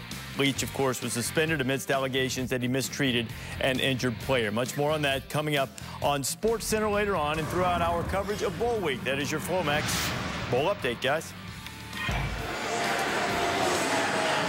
All right, Reese, thanks very much. Happy holidays from Washington and the Eagle Bank Bowl here at RFK. It's a one-point game now as UCLA has scored the last 10 points since halftime, cutting a 21-10 halftime lead by Temple down to 21-20. 2.5 minutes gone by in the fourth quarter. Matt Brown and James Nixon deep to receive the kick from Locke. And it's a very short kick. Down the sideline, takes a bounce and floats out of bounds, which will bring Temple all the way out to their own 40-yard line to start this drive.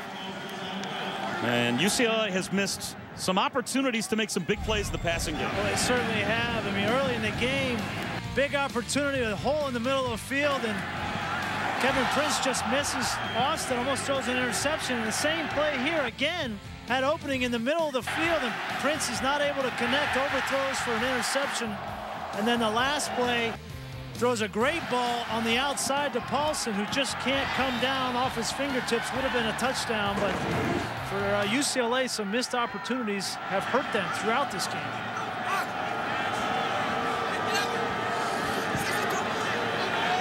And Temple moved the football without Bernard Pierce. Still on the sideline. Matt Brown in at tailback.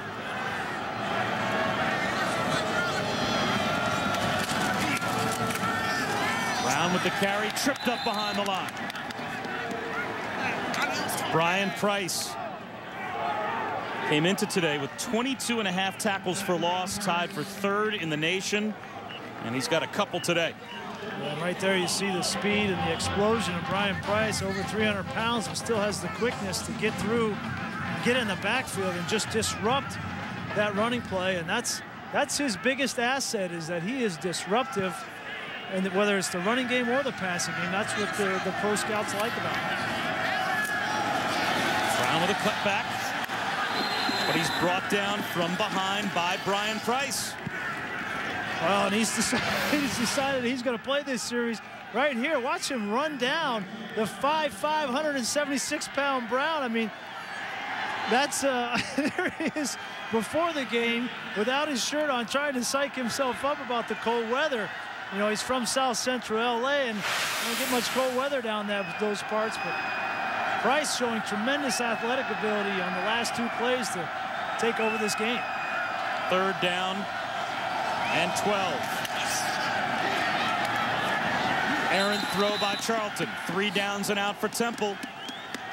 And all the momentum right now going UCLA's way. And a big reason why is Brian Price. He is, I mean, with all due respect to the MAC, Brian Greasy, Brian Price is a different type of player than that offensive line has ever been asked to block this season. Well, and he's, you know, it's not just about the Pac-10 or the MAC or whatever. He's one of the top 3 defensive linemen in the country, and he has shown it in that last series why. You kind of wonder where he was in the beginning of this game when Temple was running the ball with a lot of effectiveness, but either way, he's come to play in the second half. Brownell's punt, again a wobbly kick. Austin fields it at the 31-yard line, makes the first man miss, and spins all the way out to the 40. Let's go down and check in with Rob. All right, Bob, here's your fourth quarter visual on how cold it is. These are your, your Gatorade water bottle tops, right? The sports medicine folks over at UCLA have to come over to the heaters now to actually thaw them so they can operate. Hard to get the liquids when it's frozen, right? I learned that in chemistry not too long ago. And here's Rick Neuheisel on the sideline, guys, after the last score for UCLA, came right back to his offensive team and said, guys, after we score, we're going for 2. Always upbeat is that Coach Neuheisel, isn't he? You know, Rob's lips seem to be getting a little bit frozen too. And I can relate, because you're in the huddle trying to call a play and your lips don't work. It's too cold. Just keep your lips away from the heater, Rob. Play action. Prince on the move, sends it up the sideline. Damian Thigpen for about 5 yards. Take a look at our game summary here in the Eagle Bank Bowl. A 1-point lead for Temple at this point. A little over 4 minutes gone by in the fourth quarter. Kevin Prince has heated up here in the second half as it's gotten colder. It looks like the wind has died down, but he's gotten more effective throwing the football in the second half.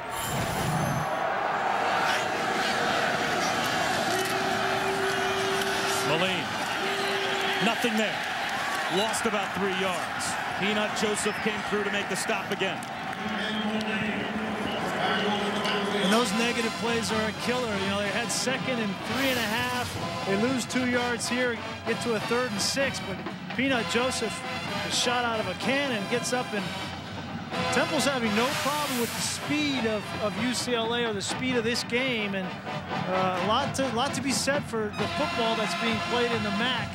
And the talent level of this defense, especially for Temple. They can play with anybody in the country.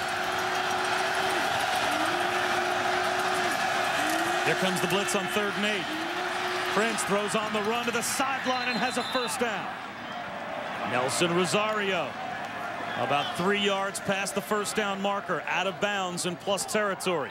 And again, we talked about the last 3rd down throw. That when the footing is tough on the outside, the advantage is to the receiver. You see right there, difficult time for Maurice Jones in transition, and all it takes is a yard or two for a receiver to be open and for the connection from the quarterback. So good job in buying some time by Prince rolling out. Good play call by Norm Chow to go back to what's working on 3rd down, and that's the comeback route on the outside to Embry.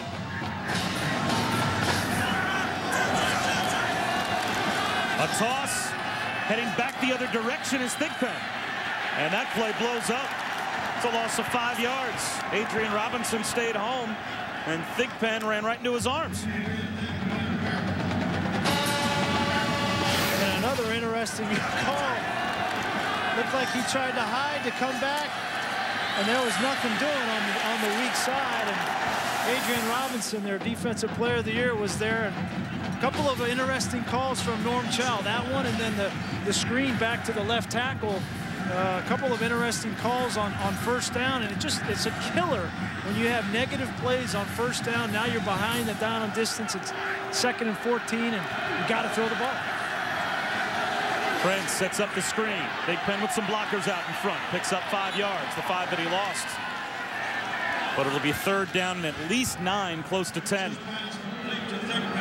And the way UCLA is attacking now, I think, is very telling with their respect for Temple. The way that Temple is defending the run, not allowing Moline to get any yardage on the ground. They have to come up with some creative ways to get yards, and it's just been very impressive to me to watch Temple defensively. And I think Norm Chow is very impressed with them as well, trying to find different ways to get yardage. Prince under pressure, he'll be sacked. At midfield, brought down by Muhammad Wilkerson. 8th sack of the year for Wilkerson, and the 2nd on the day for Temple. Yeah, when you're in 3rd and long, we've talked about it all night, is that it's difficult, and nobody open downfield, and Wilkerson has been tremendous on the defensive line for Temple. Another one of those all-MAC performers. Alex Joseph got in there as well, so good rush by Temple.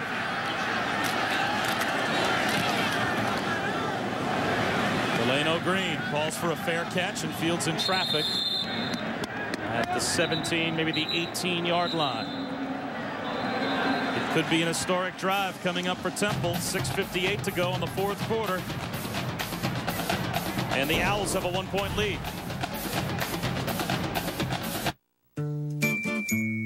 Most people make resolutions based on what they see on the outside.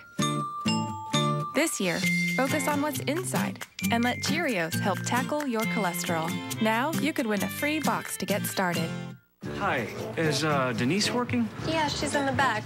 Can I take your order? I'm just a little bit more comfortable ordering with Denise.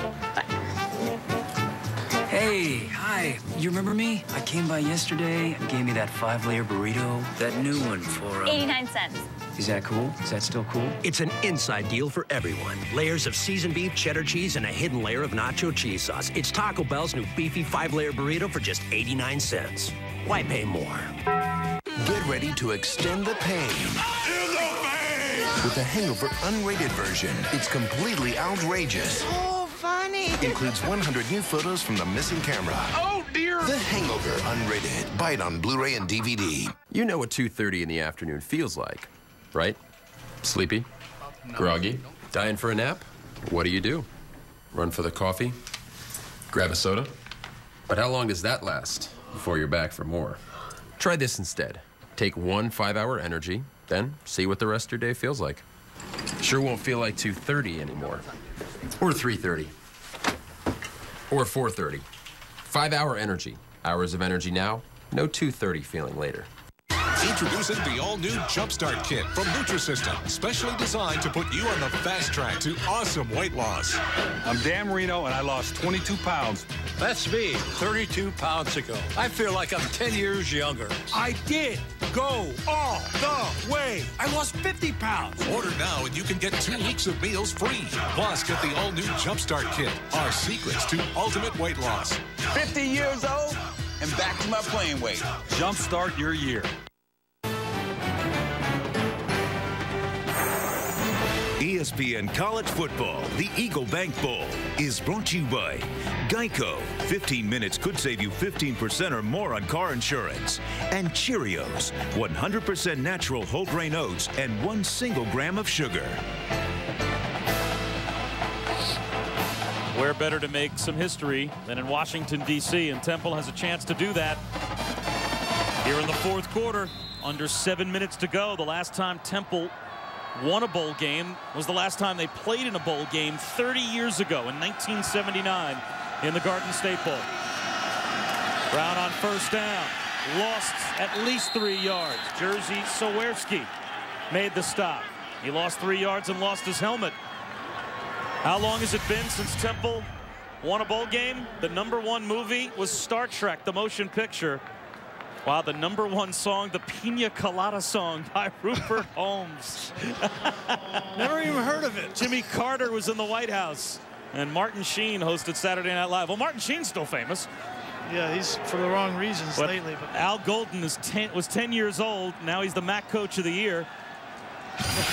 And he's got Temple in position to maybe cap one of the best seasons they've ever had in football, and certainly the best they've had since then. Doing well to get the ball away was Charlton, threw it to no man's land. Kyle Bosworth came with pressure, and this will be intentional grounding.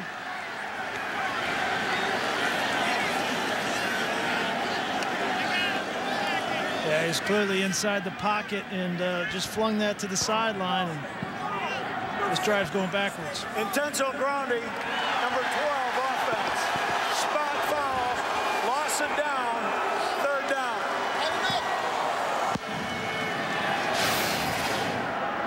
Looked like he was supposed to get a block on the weak side from Brown. He just went right by the linebacker, and then he just didn't have any opportunity to escape. And Bosworth had him dead to rights, and you just can't throw the ball away like that. And the problem now is you're going in the wrong direction for Temple, and you're losing field position, only up by 1. If you got a kick out of your own end zone, you're almost guaranteed to give up 3 points on the other side. Interception for a touchdown. Not the first time we have seen Akeem Ayers do that this season.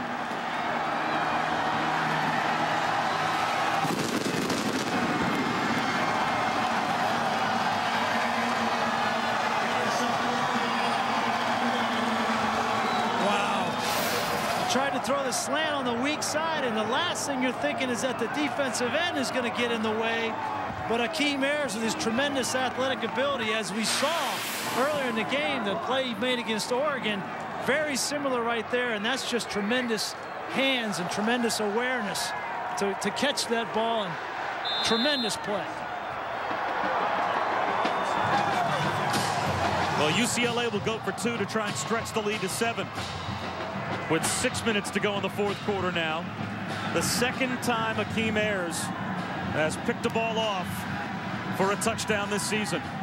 Low snap, mishandled. Still good for 2. Nelson Rosario settles down and makes it a 7-point game as Prince fumbled the snap, but maintained his composure. Akeem Ayers back in October against Oregon. Nate Costa in the back of his own end zone has the ball snatched out of midair. Ayers not only intercepts the ball, but somehow manages to come down inbounds for a touchdown. But what did he just do to Vaughn Charlton? The second time this year, Ayers with a huge defensive score. The 2010 Rose Bowl game, Ohio State, Oregon, New Year's Day on ABC. Is it the fact that our vehicles have the highest expected resale value of any luxury brand that makes them so impressive? Or is it the fact that we have the only full line of 5-star safety-rated sedans? Or is it both? Test drive any Acura at the Drive Home Safely for the Holidays event. Take advantage of attractive lease rates on the 2010 Acura TSX for well-qualified customers. Look, I don't want to work forever. Then we need to figure this out now. Our nest egg took a real hit. What's that website your friend mentioned? RetirementRedZone.com? That's it, from Prudential. Yeah, she talked to her financial advisor about what she learned there. Said it really helped her get back on track. Oh, I like that. Help get your plan back on track. Watch our educational video at RetirementRedZone.com, the site for the critical years before and after retirement. Maybe I can retire after all. Now you're talking. Click RetirementRedZone.com, then talk to your financial professional. If your credit card debt is out of control, if you're in over your head dealing with monthly payments, there's powerful information you need to know about the government's bailout of credit card companies. If you have more than $10,000 in credit card debt, you have the right to settle that debt for a fraction of what you owe with monthly payments you can afford. Credit card companies have been given billions and need to clean their books once and for all. And that's great news for you. We're Credit Answers, and we'd like to offer you free information that will show you how to settle your credit card debt with payment plans customized for you. Get yours free by calling now. Don't declare bankruptcy. Give us 10 minutes and learn how we have saved our clients millions. For free information on how to settle your credit card debt in the government bailout era, call now. Credit Answers, the answer to your credit card debt. Call 1-800-500-7016. That's 1-800-500-7016. Back in Washington, D.C., and Akeem Ayers with a game-changing play to put his team up 7. Right here he is. He's going to rush. He's going to fall down initially on his rush, and Charlton doesn't see him. Then when he pops up and Charlton tries to throw the slant on the weak side, Ayers just makes a great play, but Charlton never saw him, and sometimes it's better to be lucky than good. And right there, he had a little bit of luck and a lot of good. But either way, a tremendous play by Akeem Ayers, changing the face of this game for the UCLA Bruins. Ayers only a sophomore from Los Angeles, and he has the go-ahead score. Short kickoff coming down to Brown at about the 14-yard line. A little slow getting ahead of steam forward, and as a result, he's caught at about the 22 or the 23-yard line. Coming up next, the Champs Sports Bowl as Capital One Bowl week continues. Miami and Wisconsin in a good matchup. ACC against Big Ten on ESPN News. We'll have post-game extra from here at the Eagle Bank Bowl. And also, if you're watching on ESPN360.com, we'll have the trophy ceremony.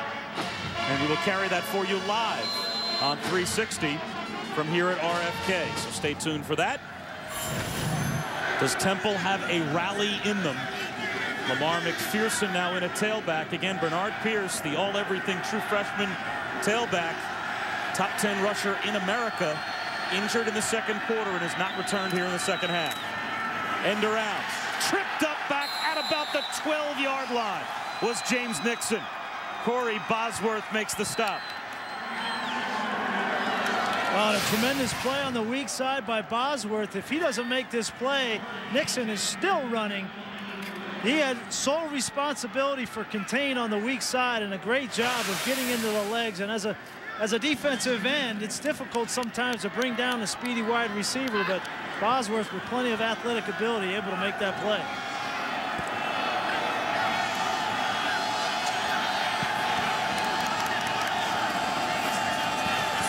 Brown on second down at 21. Picks up 3, maybe 4 yards. Raheem Moore came up and made the stop. Temple scored all 21 of their points in the first half. This is what's happened to them in the second half. Yeah, they really struggled, and you lose Bernard Pierce, and UCLA starts playing a little bit better, but not very good on offense in the second half for Temple after really dominating the game both through the air and on the ground in the first half. And if they want to have any chance of pulling out an upset here, they need to get some plays in a hurry. Third down and a mile. Charlton flips it up the sideline, throws it away. So now UCLA with a 7-point lead will most likely get the football again near midfield. Well, and that drive was doomed by the first down play. You know, Temple offensively is not built to come from behind in the down and distance. You get into a 2nd and 20 situation, and there's no offense in America that's going to have a high percentage of converting that first down on 2 plays. So, you know, that was a decision, a high risk, high reward, reverse play on first down that hurt that drive for Temple. High snap goes over the head of Brownell and out of the back of the end zone. What a nightmare this has been for Temple in the second half. And that makes it a 2-possession game.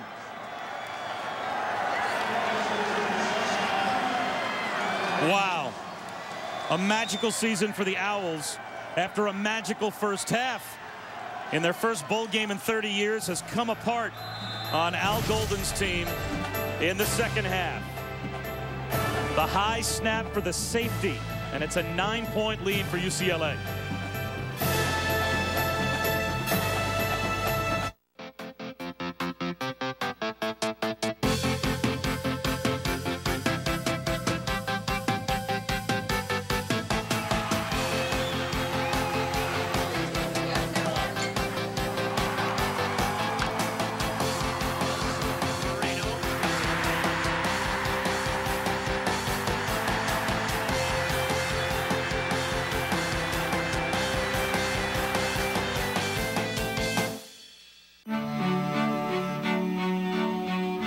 Is it the fact that our vehicles have the highest expected resale value of any luxury brand that makes them so impressive? Or is it the fact that we have the only full line of 5-star safety-rated sedans? Or is it both? Test drive any Acura at the Drive Home Safely for the Holidays event. Take advantage of attractive lease rates on the 2010 Acura TL for well-qualified customers. Appetizers, gentlemen. I'll start with the steak tartare. I'll have the same. But hold the tartare sauce. The more you save on insurance, the more you'll have for football. Are you in good hands? Most people make resolutions based on what they see on the outside. This year, focus on what's inside and let Cheerios help tackle your cholesterol. Now, you could win a free box to get started. So we're shooting in China. No. No. So we're shooting in Argentina. I don't hate this. Good? Hey, I'm the producer, and just make it happen. And did I mention it's a film about Parisian squirrels who ride bikes? Scooter. Who ride scooters? I like what you're doing very much. My director, he can be a bit... I want to go back to China. Much. But on tonight's flight, I can just sleep. The new international business class only on American. We know why you fly. Why squirrel hate me? Rick Neuheisel told us how much playing in a bowl game this season means to him and his program. And I think his reactions today indicative of just how much it meant to him to find out that his team got to 6-6, winning 3 out of their last 4 in the Pac-10, closed out the year with a loss to USC that obviously created some bad blood, the well-publicized back and forth between he and Pete Carroll at the end of that game. When Pete Carroll was trying to run out the clock, Rick Neuheisel called a timeout, so Pete Carroll had his team go out and throw a touchdown pass to make it a 3-touchdown lead. And after the safety, here's the free kick for Temple, and maybe an onside kick might be their only chance. Well, they'll send it as deep as they can. Austin fields it on the dead run at about the 32-yard line. It is brought down at the 37-yard line. Down to Rob Stone. Hey guys, inspiration comes at the oddest times. This is a t-shirt Coach Neuheisel made, Our Finest Hour. He came up with the idea in October during that 5-game losing streak. He said, Rob, I was having some problems sleeping, so I woke up, turned on the TV, Apollo 13 was on. He started watching it, came to the scene where things were looking great, where that module was going to blow up and NASA was panicking, and then one of the characters came out and said, with all due respect, sir, I think this will be our finest hour. There's a reason he has the phrase relentlessly positive painted in the locker room, guys. He knew that there would be some adversity this season, and there's some adversity today as well, but he always aims to keep the focus on the positive with this program. All right, Rob, thanks very much. I believe it was Ed Harris playing the part of Gene Kranz that he was looking for there. Wow. I have a lot of time on my hands when I'm on the road. 2-yard gain on first down for Moline, and now Temple down 2 scores with 4:09 to go, and now it looks like Al Golden's going to start spending his timeouts.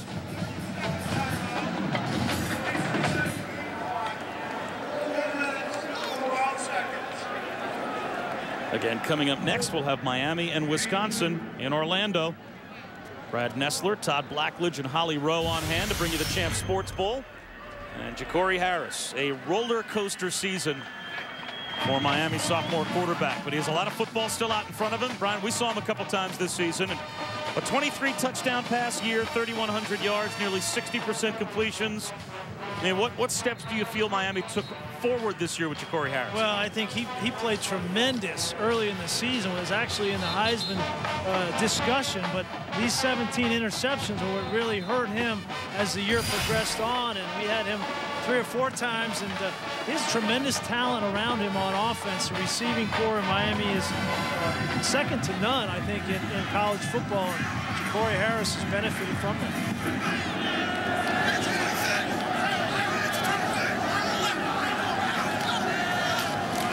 Moline on 2nd and 8. Moves the pile. About 2 yards shy of a first down. Al Golden calls Temple's second timeout. Jaquan Jarrett made the stop. And what a week this could be for Temple sports. Obviously, they are struggling in their bowl game, but their basketball team in the top 20. And Saturday afternoon at 5:30, we'll have the game for you on ESPN2. They will entertain #1 Kansas. And Temple has been terrific this season. Already beat Villanova when they were a top 5 team. Seton Hall undefeated. They beat them as well. They found a star in Juan Fernandez, who's had 22 points a game in his last couple, but a chance to see again Xavier Henry, who might be the best freshman in America for Kansas. He and John Wall kind of battling it out right now as to which might be the best. And the Morris twins are now sophomores, Marcus and Markeith. And they played most of their high school basketball outside of one prep year in New Jersey. They're from Philadelphia, and they'll be back in Philadelphia. So ESPN2 on Saturday at 5:30. #1 Kansas against #19 Temple. Temple's football team here in the Eagle Bank Bowl, down by 2 scores, selling out, calling those last 2 timeouts. Can they get the ball back? A keeper for Prince, and he's got the first down. The quarterback draw for Kevin Prince moves the chains.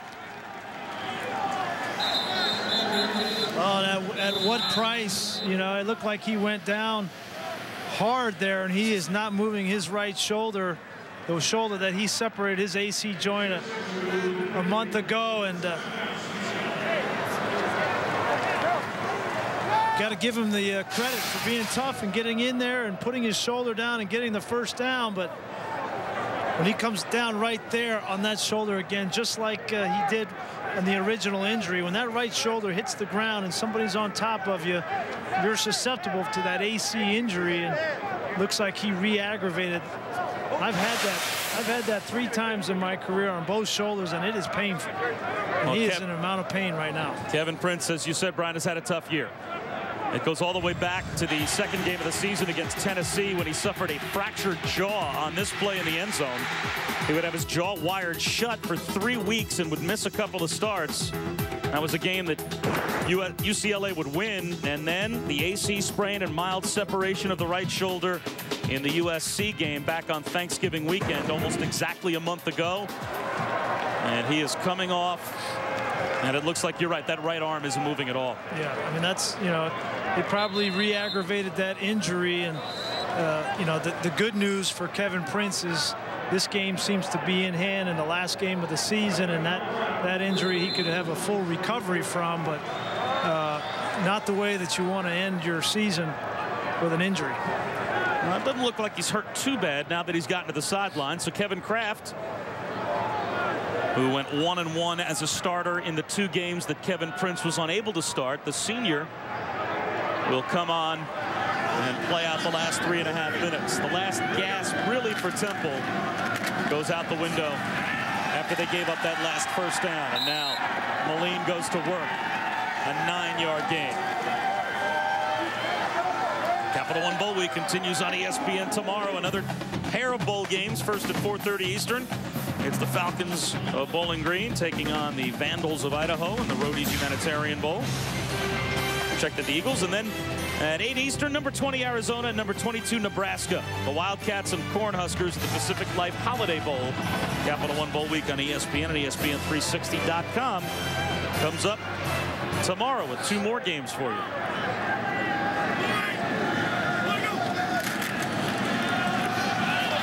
Moline breaks a tackle all the way down to the 25-yard line. Back to Reese. They're just getting things cranked up. Bowl week continues. Ja'Cory Harris. Big plays all season long. 23 touchdown passes. 3rd in the nation of completions of 25 yards or longer. The U taking on the W. Miami and Wisconsin in the Champ Sports Bowl. All right, Reese, we'll get you there when we're done with the Eagle Bank Bowl. A frigid afternoon here at RFK in Washington, but the Bruins living up to their nickname. I think the Bruins would do well in cold weather, and the team from Southern California comes out here and owns the second half against Temple. And now flags down. Number 3, offense. 5-yard penalty, remains first down. It's nice to see a couple of the seniors for UCLA get in and get some playing time. Kevin Kraft, sorry, the quarterback, number 3, a senior. He's played quite a bit of football for UCLA over the last 3 years, getting an opportunity to get some snaps. And halfback Shane Moline was the offensive MVP this season for UCLA on offense, and finishing out his career with a good game here on the road in the bowl game with a good performance.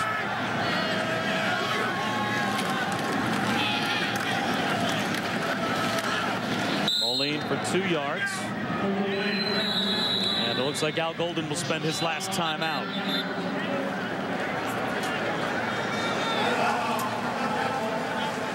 So with 2 minutes to go in the 4th quarter. And this obviously is a big game for both programs, not just for Temple because of the history of their program, but talking to Rick Neuheisel, he said 2 things about how important he thought the Eagle Bank Bowl was this last week. Just taking a step as a program, getting back to 500, playing in the postseason, and also, and you can speak to this, a former player, how important the spring is, and you basically double up your offseason practices by getting ready to play in a bowl game. That's right. The bowl game practices are so important for these coaches to get a look at some of the younger players on this team.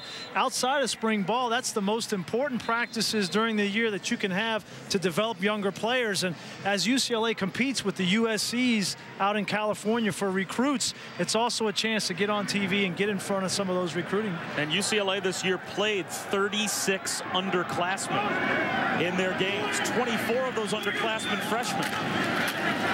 Moline up the middle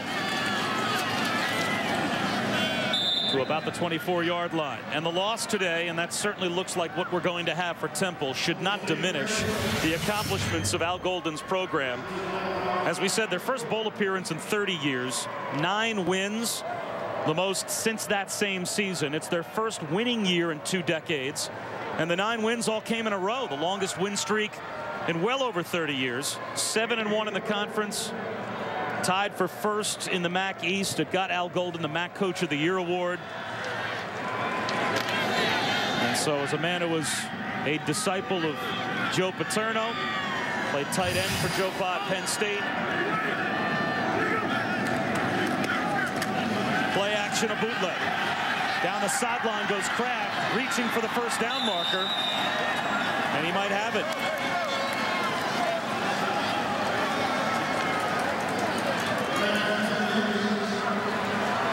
It is a first down, and that will allow UCLA to simply take a knee.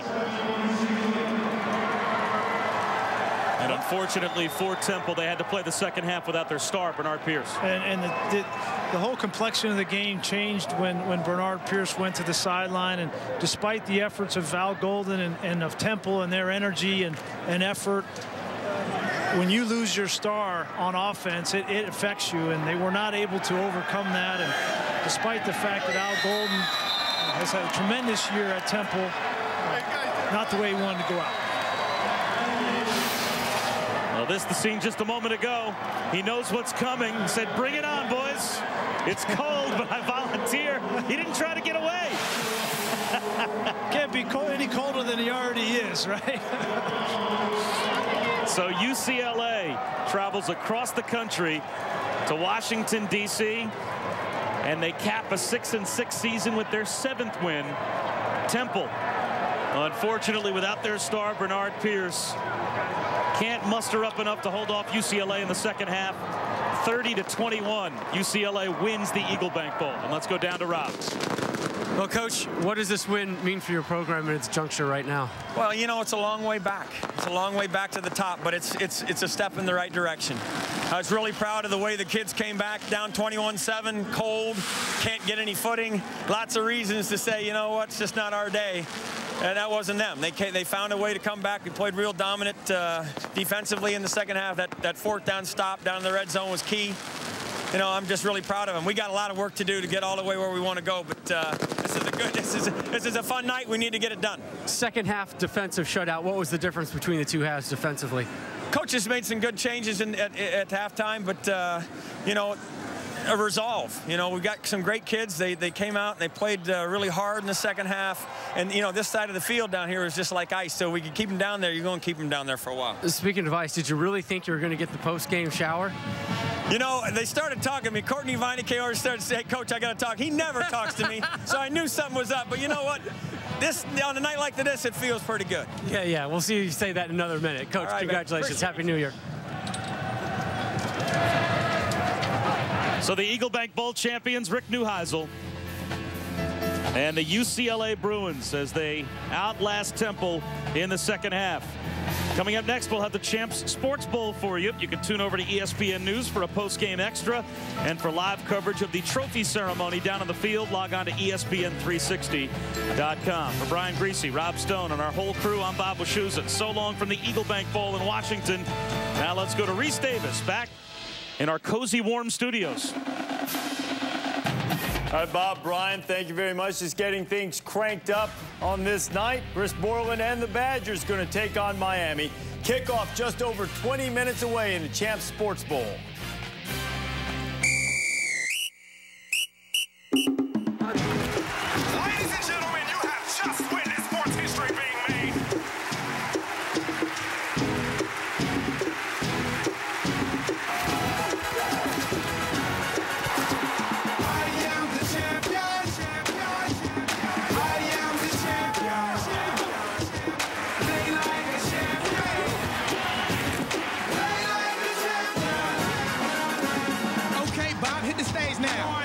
Cameras on. Yes, I'm giving them what they want, but no, I will not ever conform. Cause I'm outside of the norm, still with a spectacular form. From the blood, sweat, and the tears shed every time I perform. And they are excited about that. It's good physical, old school football. It's pounded. Now that's how you close something out. That's just pure speed. And boy, he got belted. What a move he just put on. Capital One Bowl Week rolls on with the Big Play Canes taking on the bruising Badgers of Wisconsin. The Champs Sports Bowl coming next on ESPN. I am the champion. I am the champion. Play like a champion. Play like a champion. The gift that keeps on giving, bowl week. We're headed to the Wisconsin-Miami game coming up in just a little bit. Reese Davis alongside my Hall of Fame partners, Lou Holtz and Mark May. We'll hear from them coming up momentarily. The drama that continues to dominate the college football landscape right now in Lubbock, Texas. Texas Tech head coach Mike Leach is seeking a temporary restraining order that would allow him to coach the Red Raiders in the Valero Alamo Bowl against Michigan State on January 2nd. A hearing has been set for tomorrow morning at 8:30 Central Time, at which time it's expected to see whether Leach can be granted that restraining order. As you know, Leach has been suspended as head coach at Texas Tech amid allegations that he mistreated Adam James, a wide receiver who had been diagnosed with a concussion. James is the son of ESPN analyst Craig James. James is alleged to have been put into a small, dark room on 2 occasions and kept secluded away from the team during the practice time. Mike Leach has disputed some of the characterizations of these accusations, and his attorney has been speaking on his behalf. He wasn't isolated. He had a certified licensed trainer supervising a graduate student who was supervising an undergraduate student, 3 folks watching him. And Mike asked was he able to stand, and he was. The university questioned the doctor. The doctor put out a statement. The statement said that as far as he was concerned, the doctor thought Mike's actions helped him. And in fact, part of that statement that was uncovered by ESPN's Joe Shad, to which Ted Liggett referred to, Dr. Michael Fye wrote in a memo that no additional risk or harm was imposed on Adam James by what he was asked to do by Mike Leach. Here are some of the contract details for Leach. Perhaps the most notable one is the one in the middle. Leach is due, per terms of his contract, to receive an $800,000 bonus if he is still head coach on December 31st. However, multiple sources have told Joe Shad that Leach and his team expect that Texas Tech will attempt to fire him for cause in the very near future. We've not had any word from Texas Tech on that yet. That is just what sources are telling our Joe Shad. Earlier tonight on SportsCenter, Craig James, whose son Adam is in the middle of this controversy, our analyst spoke with Steve Levy. Now, the player in the middle of all this is Texas Tech wide receiver Adam James. His father is former NFL player and current ESPN college analyst Craig James, who joins us now live on SportsCenter. Craig, first of all, you just heard from Mike Leach's attorney what he had to say. What would be your response to that? Well, Steve, obviously this is a very delicate situation. Our family really is trying to support Adam right now through this. We admire him for the courage that it's taken for him to step forward with this. You know, he sustained a concussion a couple of weeks ago. The doctor did diagnose him with a concussion. It's the actions that Mike took following that against Adam that are really in question here. Those are the reasons that Texas Tech, the university, took them very serious, and they acted quickly on those to go out and to investigate the allegations, and apparently they're ongoing as well. So it's not a good situation for anybody. Craig, are we missing something? Has something been left out of the story? Has anything else happened to your son on that day in question? No, I think all of the reports that ESPN have been putting out there have been accurate. You know, it is an ongoing investigation. We believe as a family that Texas Tech will be fair, they will be thorough. They're going to do what's right to protect Adam and his teammates, and that's what's important here, especially in this era of concussions. We know how sensitive those are, so we're looking for a fair and thorough investigation. We believe in that. We believe in Texas Tech. I've got 2 kids who go to school at Texas Tech. We love Texas Tech. It's just about doing what's right, and that's what Texas Tech University is trying to do right now. Craig, take us through the day for you. I mean, you get the phone call, Adam comes over and tells you about what happened. What was your immediate reaction when you first heard the way he was treated? And then what did you next do with that news? Steve, I'm a dad now. You know, everybody knows me as an ESPN guy and a football guy, but I'm a dad. And when my wife and I heard about it the first time, we had no idea how to respond.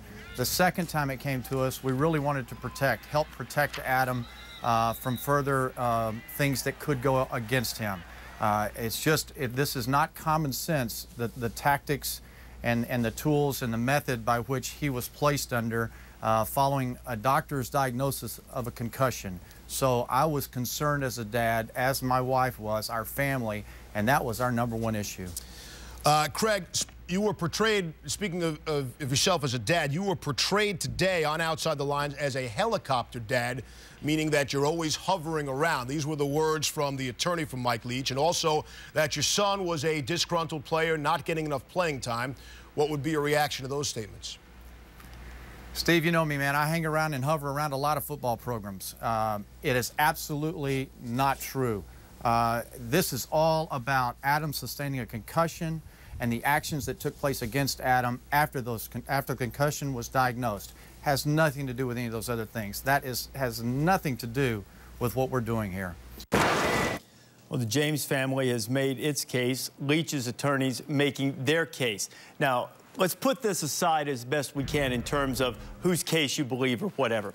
I think one of the most pertinent factors, Mark, is if Texas Tech were committed to keeping Mike Leach, is it reasonable to say that they would have sought some other disciplinary measure if they thought that that were necessary as opposed to suspending him? Does this now make it untenable for him to continue as head coach in your estimation? Yes, it does. In my opinion, it definitely does. In a situation, a coach like this, maybe you're fined. Maybe a letter's written and put in your file. But to go to this length to suspend the coach before their biggest game of the year outside of playing Texas in a bowl game on a national stage, they are sending a message to Mike Leach and everyone else out there that right now they're laying the groundwork, they're covering their tracks, that they're probably going to end up firing Mike Leach, in my opinion.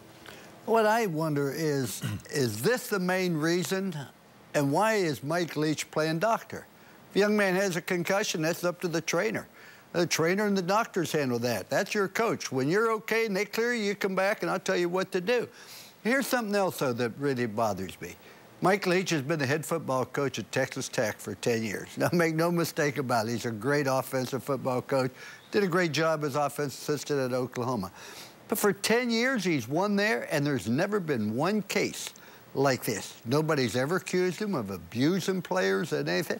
So I just say something doesn't make sense here. I need more information before I can comment intelligently, but then again, that's the case with most of the time. Well, what makes a little bit of sense to me is there's $800,000 due to Mike Leach if he's the head coach of Texas Tech on Thursday. But they agreed to that before this. I mean, right. I don't think that would be the primary motivation. Not the primary motivation, but that's got to be part of it. That's got to be part of the entire picture. When you're making a decision like this, if you just signed a coach to a 5-year deal for $12.7 million last season because he did a heck of a job, then look at a situation like this, you're not going to suspend him before the biggest game of the year that's on the biggest stage. Why do they want to get rid of him? And if they did want to get rid of him, why are they doing it in this manner? Is this the reason or are there other reasons? That's all. I wish somebody from Texas Tech would come forth and speak about it. But I know as a football coach, I can't understand why a coach would act like a doctor. You have no jurisdiction whatsoever over an injured football player. I can't understand it. I just think the reason why we're not getting a lot of information from both parties is because the lawyers are involved. Well, that certainly is a big part of it, and you have to remember and that... you act like a lawyer. You really do. You know, for the players all the time against the coaches. Well, last year, Texas, some quarters of their administration held some hard feelings toward Leach because he visited with the University of Washington about that opening and supposedly was interested in some other ones. Didn't let them know, according to them, and perhaps some lingering bad feelings. And that's nonsense. That's not right. I tell you right. If you give your coach, the school has to give the other school permission to talk to him or say, no. I've had schools call our athletic director and said, no, you can't talk to him. He's under contract. I never found out about it. But if he goes, you shouldn't hold that against him. Yeah, I think there was a dispute between the two as to whether he had to inform them. But that's all water under the bridge, but it gives you a little context that perhaps maybe how much equity has been built up, perhaps, when things like this come up. We'll keep you up to date on what goes on with the Mike Leach story. Again, just a reminder, there is a court hearing set in the 99th District Court in Lubbock, 8:30 Central Time tomorrow morning, as Leach seeks a temporary restraining order that would allow him to coach in the Alamo Bowl against Michigan State. Rick Neuheisel and Al Golden perfectly free to coach in the Eagle Bank Bowl for UCLA and Temple. Temple in their first bowl game. Look at Brian Price Mayday in the cold weather. Put on a parka. You don't think that shows some UCLA toughness? I think that shows you're nuts. The first half, UCLA played in a parka. Ball Charlton hit Steve Maneri. Temple up 7-0. Then Kevin Prince to Nelson Rosario. Well, this is just a great concentration on the pass. Fairly well played by the defender. Takes it in, ties it up, 7-all. You know, Temple had a 21-10 lead at the half. They have that lead in the third quarter. Prince, Terrence Austin, goodbye. And now the Bruins are back in at 21-17. Fourth quarter, I want you to keep an eye on Akeem Ayers, Mayday. He's a defensive end for the Bruins. Charlton trying to pass it. Is that number 10? Look, he fell. Have we seen this before? We have. In fact, he made, I think it was a better catch. He made an interception when he's actually in the end zone against Oregon and got both feet down on the back line. Rick's, no, yeah, well, go ahead. Yeah, why not? We came 2,400 miles for this. Go ahead, douse them. Hey, you know what? You think that Neuheisel's motivated to get UCLA to the Rose Bowl? You get doused with ice in about 20-degree weather or whatever. Fellas, that ice is going to feel better in Pasadena. Oh, yeah. 30-21, UCLA finishes with a winning record. And Temple, first bowl appearance since 1979. I know it wasn't a win, but Al Golden's done a wonderful job. But in the second half, the Bruins really flexed their muscle, Lou. They dominated the game. They really did. They came out, they played great on defense. They stayed focused on offense. They made the plays when they had to. I'm not sure he would have intercepted that pass had he not slipped down, because when he slipped down, the quarterback didn't see him. I think what really hurt Temple in the second half is losing their all-star running back, Bernard Pierce. In the second half, he had over 1,300 yards coming. He's a true freshman coming into this game. Had a nice half in the first half, but by losing your best football player, I think that really hurt Temple. That was our first bowl game of the day. We've got another one coming up in the Champs Sports Bowl. Miami getting set to take on Wisconsin. How do you see this one? What's the key? Jacory Harris protecting the football. He has 17 interceptions on the season, and that's tied for the lead in the FBS with Jevin Sneed from Mississippi. But the key is Mark Whipple, the offensive coordinator, has done a fabulous job with Jacory Harris thus far this year, except for the turnovers. If he can protect the ball, he should have a big game tonight. I think it's going to come down to how well Wisconsin plays. They played this game last year and lost to Florida State 42-13. Let me tell you this. Last 3 games, Miami's given up 0 rushing touchdowns. Last 7 games, only 2. And Wisconsin's a running team. You know, and John Clay, 14th in the nation in rushing. However, against the 2 ranked opponents the Badgers have faced this year, his yards per game down roughly 50 per game. They haven't been able to get him going against the better defenses. Will they be able to do so against Miami? The Champs Sports Bowl just about ready to go, as is Brad Nessler. Brad? Randy Shannon has had his best season so far as head coach of the Miami Hurricanes. They enter this game at 9-3.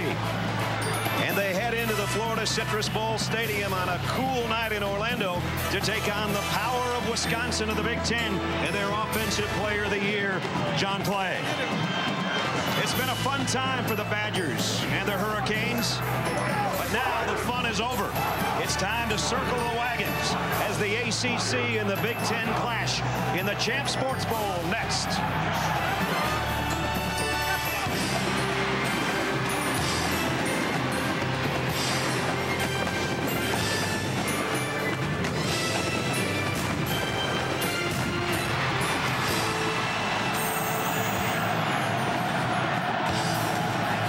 ESPN's college football primetime brings us to the Champs Sports Bowl in Orlando. Cool, clear night, and the Miami Hurricanes haven't played a bowl game in their home state in almost 6 years.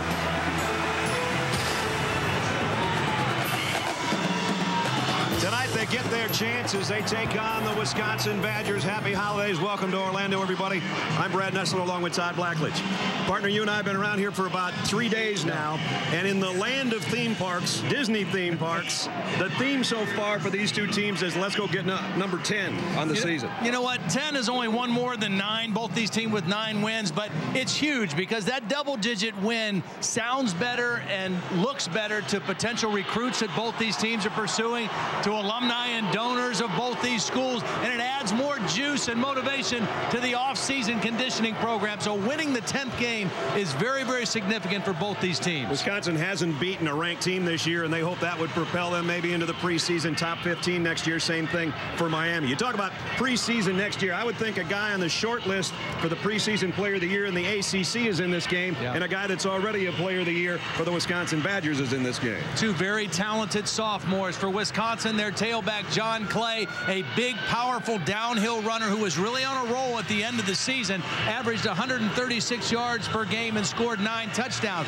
Miami's quarterback, Ja'Cory Harris, a guy who has great poise. He has tremendous arm talent. He can make any throw you want. Sometimes he trusts his arm a little bit too much and throws it where he shouldn't. Has had some problems with interceptions, but when he takes care of the football, he is as good as anybody in the country at the quarterback position. Both teams come in having won 4 of their last 5. Let's go down. Third member of our team on the field is Holly Rowe. Holly?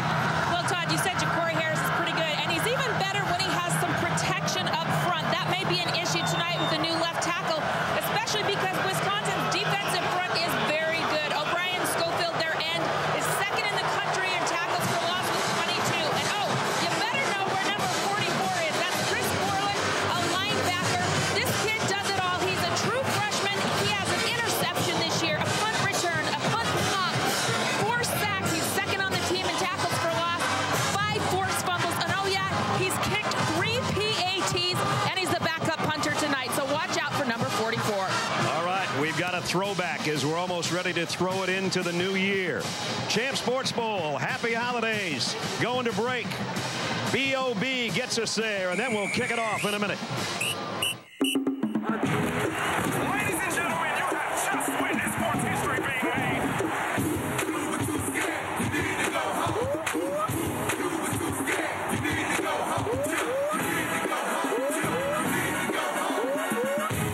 Could switching to Geico really save you 15% or more on car insurance? Is Ed Too Tall Jones too tall?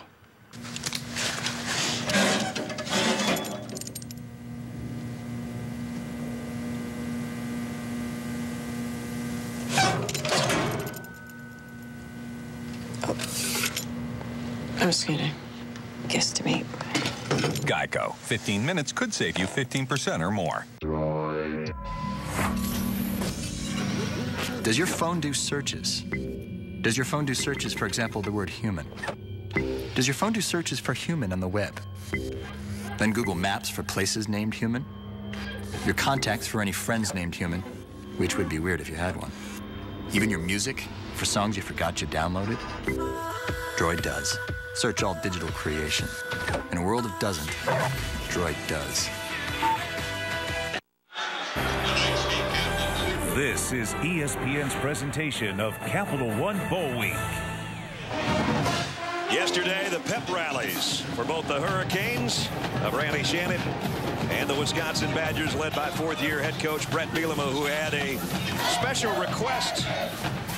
They think it's cold here. I want it to snow tomorrow. Well, it's not going to do that. It's a clear night, but it is chilly. 49 degrees. Yesterday, the winds were very strong. Thankfully, they have died down, or the kicking game would have been a problem tonight for both teams. Brett Bielema, his 4th year, as I mentioned, as head coach. His first 2 years, 21-5. He won 12 games in his rookie season as the head coach in Madison. Taking over for Barry Alvarez, the Hall of Famer, who will go in the Rose Bowl Hall of Fame later this week. Randy Shannon, been with his program for more than 20 years as a player, assistant, and now head coach in his 3rd season. This is his best year so far with 9 wins. Great crowd, everybody revved up. As the Wisconsin Badgers of the Big Ten, their losses to 2 BCS teams in Ohio State and Iowa, and then a heartbreaker in the Big Ten finale to Northwestern. Miami, they lost in overtime to Clemson. Clemson played in the ACC championship game. They beat Georgia Tech, the ACC champs. Their other 2 setbacks, Virginia Tech and North Carolina. Miami won the toss. They want the football. That means Philip Welch will tee it up for the Badgers. You talk about both these teams with 3 losses, and it's pretty obvious for both teams when they lost games, they also lost the turnover battle pretty significantly. Right. And that is a huge factor tonight because of the layoff from the end of the season to the bowl game. Which team takes care of the football most consistently? Both coaches mentioned that to us, the turnover story and who can tackle better. Sometimes you get a little bit lazy in that 3 weeks to a month between the end of the regular season and bowl time. Welch to kick. Greg Cooper and Mike James back deep for Miami. Here we go. Cooper will take it at the 4. And it's an end around coming the other way. Miami with a little razzle-dazzle right off the bat. Sam Shields might take it. He's gone. Touchdown.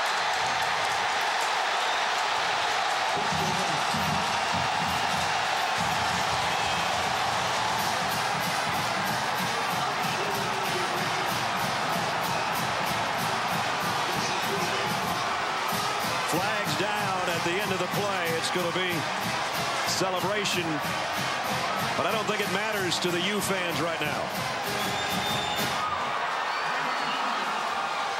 Illegal block in the back. Number 38 on the receiving team. That penalty is 10 yards from the spot of the foul. First down. Take it back. Those flags were down at about the 11-yard line. Corey Nelms is the guy who's getting an earful right now from Randy Shannon. Sam Shields is the fastest guy on the Miami team. Boy, that couldn't have been it, was it? It had to happen later on. I think it had to happen later towards the end of the play. Right there. Right there. And it was unnecessary. At about the 6-yard line, it looked like. Shields was 5 yards ahead of that defender, and he's the fastest guy in the Miami team. Wow. So what would have been a 97-yard touchdown is at the 16-yard line. They might get it one snap anyway. They do. Touchdown.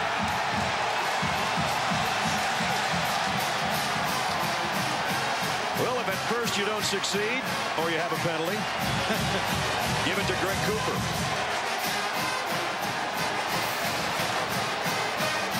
He gets a nice block on the outside by Leonard Hankerson, his wide receiver. Now, does he step out of bounds before he gets to the pylon or not? Not there. Not there. Extra point. Matt Bosher in to try to make it 7-0 Miami. And does. Well, we had fireworks right after the national anthem or during, and we have fireworks in the first 20-some seconds of the Champ Sports Bowl. Cooper for the touchdown. 7-0 Canes.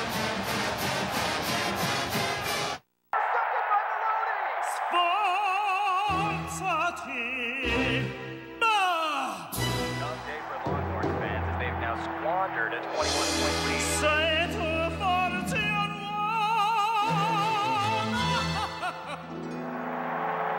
How are they going to be able to look past this and focus on next Saturday's contest?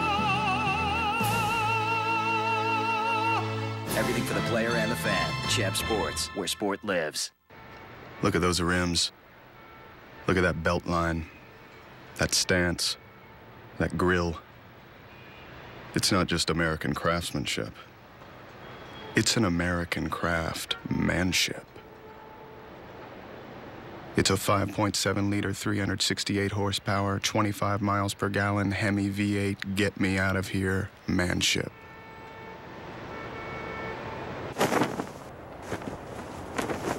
I lost 54 pounds by reducing my daily calories and replacing my usual fast food with Taco Bell's drive-thru diet. That's 7 delicious items, all under 9 grams of fat.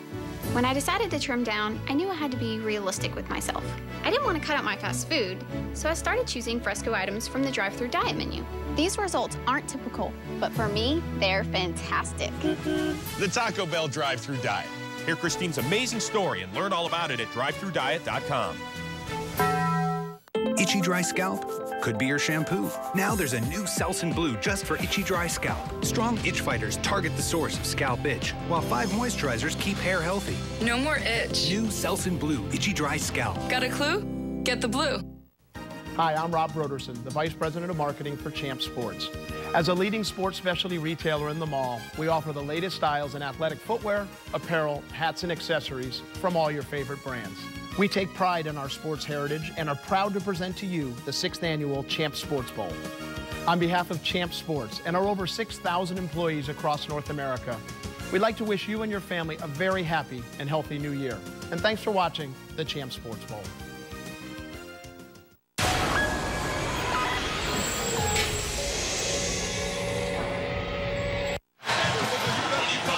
Greg Cooper with a 16-yard touchdown after what would have been a kick return for a score. Here's another look at a split screen. It appears that his knee might have been down at the 1-yard line. And those are from 2 different angles at the exact same time. And then he falls into the pylon on the tackle at the goal line. It's academic right now. It's 7-0 Miami. So Matt Bosher will tee it up. That's one of those deals I look at. I say it was the kickoff return was so well conceived and so well executed, and they get the cheap penalty that takes the touchdown away. You know what? They deserve a touchdown there. So 2 exciting plays already. See if Wisconsin's got an answer. David Gilreath back deep for the Badgers. You see Miami in unique uniforms tonight, all white, but they mix their colors of orange and green even on their shoes. One green, one orange. Gilreath from the 3. Got out maybe to the 23. Ray Armstrong made the tackle. So Wisconsin a little bit shell-shocked in the opening 20 seconds. Scott Tolzien takes the field. Quarterback was a question mark coming into the season for the Badgers. This kid's answered the call pretty well. Really has, and he was kind of not expected to be in the hunt. You know, when the whole thing started in August, he was the 3rd-team guy. They had a talented freshman they were talking about, Dustin Shearer, the senior who had finished the year last year. But Tolzien is the guy who came out of the pack and really played well. Play. Cuts outside, big gainer, and a stiff arm on first down as he got it out for 5 or 6 before DeMarcus Van Dyke made the stop. Let's take a look at Wisconsin's offense and their starting lineup. And as always, a big group with Karimian, Frederick, Moffitt, Zietler, and Oglesby. They blind out the sun, even though the sun's not shining. Clay, the player of the year in the conference. Toon and Gilreath, the wideouts, and really 2 very talented tight ends, especially Garrett Graham, who's the all Big Ten tight end. 2nd down at 4. Clay again. Work in the middle of that Miami defense, and he's very close to the first down. Speaking of which, take a look at the Canes. They'll rotate about 8 guys on their defensive fronts. The one starting, Smith, Holmes, Joseph, and Bailey. McCarthy and Sharpton and Ray Buchanan, the linebackers. Brandon Harris, an all-conference corner with Shields. We already saw his speed. Phillips and Telemack, the safeties. First down is where Wisconsin has gotten a lot of big plays out of their passing game because of their ability to run and run play action. On first down, Clay puts both hands around that football, as you saw, as he picked up about 3. He's not very fumble prone. One of the most important ones he had this year, though, helped Northwestern beat Wisconsin this year. But he's been very careful with the football overall. He's listed as 248 pounds. He's probably over 250 at this point, but he's wide. I mean, he is thick, oh, man. You know, and then you think about tackling him when he gets his shoulder square to the line of scrimmage. That is a real load coming at you. 2nd down and 8. Tolzien, his first throw. Quickly with a tight end short of the first down, but got it to Garrett Graham. Let's take a look at our impact players tonight. Garrett Graham right on cue. 7 touchdown receptions to lead the team. A rather little used wide receiver, but keep your eye on this kid tonight, the freshman Craig Appleton. Defensively for Miami, Alan Bailey. He'll put pressure on Tolzien tonight. Leads the team in sacks and tackles for loss. Appleton's in the lineup. That's him in motion. Clay, another first down. Keeps his legs driving, follows those big eaters, especially Travis Frederick, who pulled around to lead the way. A lot of shifting there right before the start of that play. They got an overload situation, more blockers than Miami had defenders. And right now it looks like Gabe Karimi, their starting left tackle, is down. Junior out of Cottage Grove, Wisconsin, one of the mainstays on their line, a 325-pounder. You can see he's got braces on both knees, but he is in some pain. Brett Bielema has said, you know, he had really been banged up towards the end of the year, and just having some time off here before the bowl was great for him. He was feeling better coming into this game than he'd felt for about the last month of the season, but they're taking a look at that right leg right now. Bashir will come in to take that spot. Karimi and John Moffitt, who is playing center tonight, number 74, a pair of juniors, both first team all Big Ten offensive linemen for Wisconsin. So a critical injury right now for the Badgers. Boy, they go 325, 336, 320, 317 and 310 across their front wall, and that's been a staple of Wisconsin football for a long time, especially since Barry Alvarez took over and they started having 1,000-yard rushers virtually every season. So just when Wisconsin had started to get their offense in gear with back-to-back first downs by John Clay to move it out to the 43-yard line. You'll see on the left of the screen 68 Karimi, and you get rolled up on so many times in that area, and that's what happened. Yeah. He is up and trying to come off without help. There's not too many trainers that can help a guy that big anyway, but they're there for assistance. So we hope that Gabe's going to be okay. Maybe can even come back, but it's a pretty stiff-legged walk over to the Badger sideline right now. Meanwhile, it'll be first down. You know, and you wonder why so many linemen today in college football wear those braces, even if they don't have knee problems. It's just for simply that, you know, plays like that that you can't protect yourself, and you hope that just gives you a little extra protection in the mass of bodies in there in the line of scrimmage. First down, Badgers from their own 43. Yoreith, they fake the handoff on the end around, and it's just Clay plowing ahead right now out to the 46, maybe the 47-yard line. Joe Joseph made the stop. You mentioned John Clay and his size, and they list him at 249. You said he's all at 250, if not more than that. And at the Champs Luncheon the other day, he was at the table next to me just with sweat bottoms and a white Wisconsin T-shirt, and I thought he was a defensive lineman when he walked in. That's how big he is. He's filling out that 32 now. Yeah. He fills it out a little differently than P.J. Hill used to. P.J. needed bigger pants than John does, if you get my meaning. Seventh play of the drive. Here comes a blitz, and that's going to pay off for McCarthy. Loss of about 3. Yeah, that's a big play for Miami because Wisconsin on third down, it's pretty obvious. They're successful when it's third and short. They're successful when it's third and medium. When it's third and 8+, they're not very good. They guessed on the run. They ran a run blitz and got Clay in the backfield to bring up a 3rd and 10 situation. And they're only 18%, as Todd said, when they get in these kind of situations. Gilreath in motion. In the shotgun is Tolzien. Has time. Running out of it. Down he goes. That just took too long. Maybe it's a coverage sack. Maybe Tolzien just couldn't find a guy in that mass of humanity. But he goes down for a big loss, and Wisconsin will have to punt. I think Miami is pretty confident of their matchups on the outside against the wide receivers of Wisconsin. They like those matchups. Where they think there's a problem potentially is with the tight ends. But when it's 3rd and 10, the tight ends aren't nearly as much of a factor as the wideouts are in your pass game. Brad Nortman to punt. Collier waits on the other end. Nice kick. A beauty. He's going to let it go, and if Wisconsin can get down there, they will inside the 10-yard line. Well, he boomed that thing. Boy, he did. And it puts Miami in a hole. 57-yard punt. Pressure got the Tolzien. We'll see if the Wisconsin defense can do its job when we come back.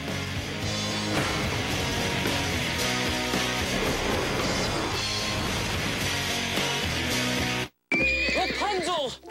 I'm here to save you! Oh, just a minute. I'm picking a photo for my Capital One credit card. I've gone through so many phases. Oh, maybe this one. Ooh. Oh, I miss disco. Oh, this one's good. I'm here, darling. Oh. Oh, dear. Personalize your card by uploading your own photo at CapitalOne.com. What's in your wallet? Look at those rims. Look at that belt line, that stance, that grill. It's not just American craftsmanship. It's an American craftsmanship. It's a 5.7-liter, 368 horsepower, 25 miles per gallon Hemi V8 get me out of here manship.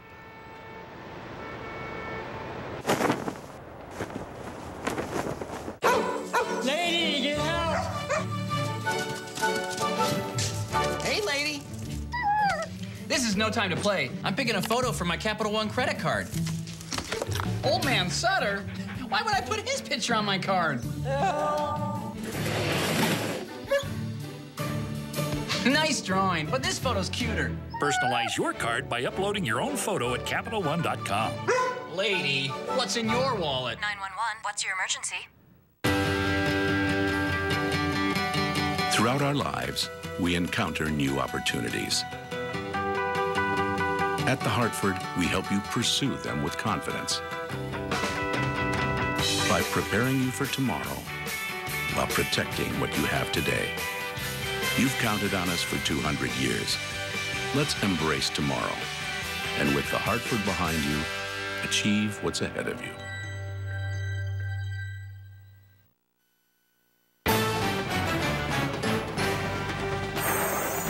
ESPN College Football, the Champ Sports Bowl, is brought to you by Champ Sports. For all the latest styles in athletic footwear and apparel, get to Champ Sports, where sport lives. Chrysler and Capital One. What's in your wallet?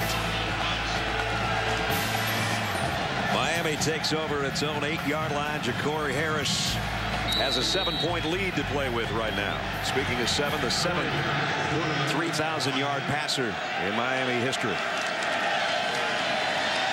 On first down, leaving out across the 15-yard line, Greg Cooper. So you hear the chants of Coop from the Hurricane fans as he's had 2 impressive runs, a 16-yard touchdown and an 8-yarder right there. And Miami's going hurry up right off the bat. Second down, a long one. Might be a double pass here. It is wide open, but incomplete. A nice play by Devin Smith, number 10. Timed it up and came up to knock that ball away from LaRon Byrd, the intended receiver. There, but Cooper doing a little bit of everything. So that's third down and short. Javaris James in the lineup. Those two interchange.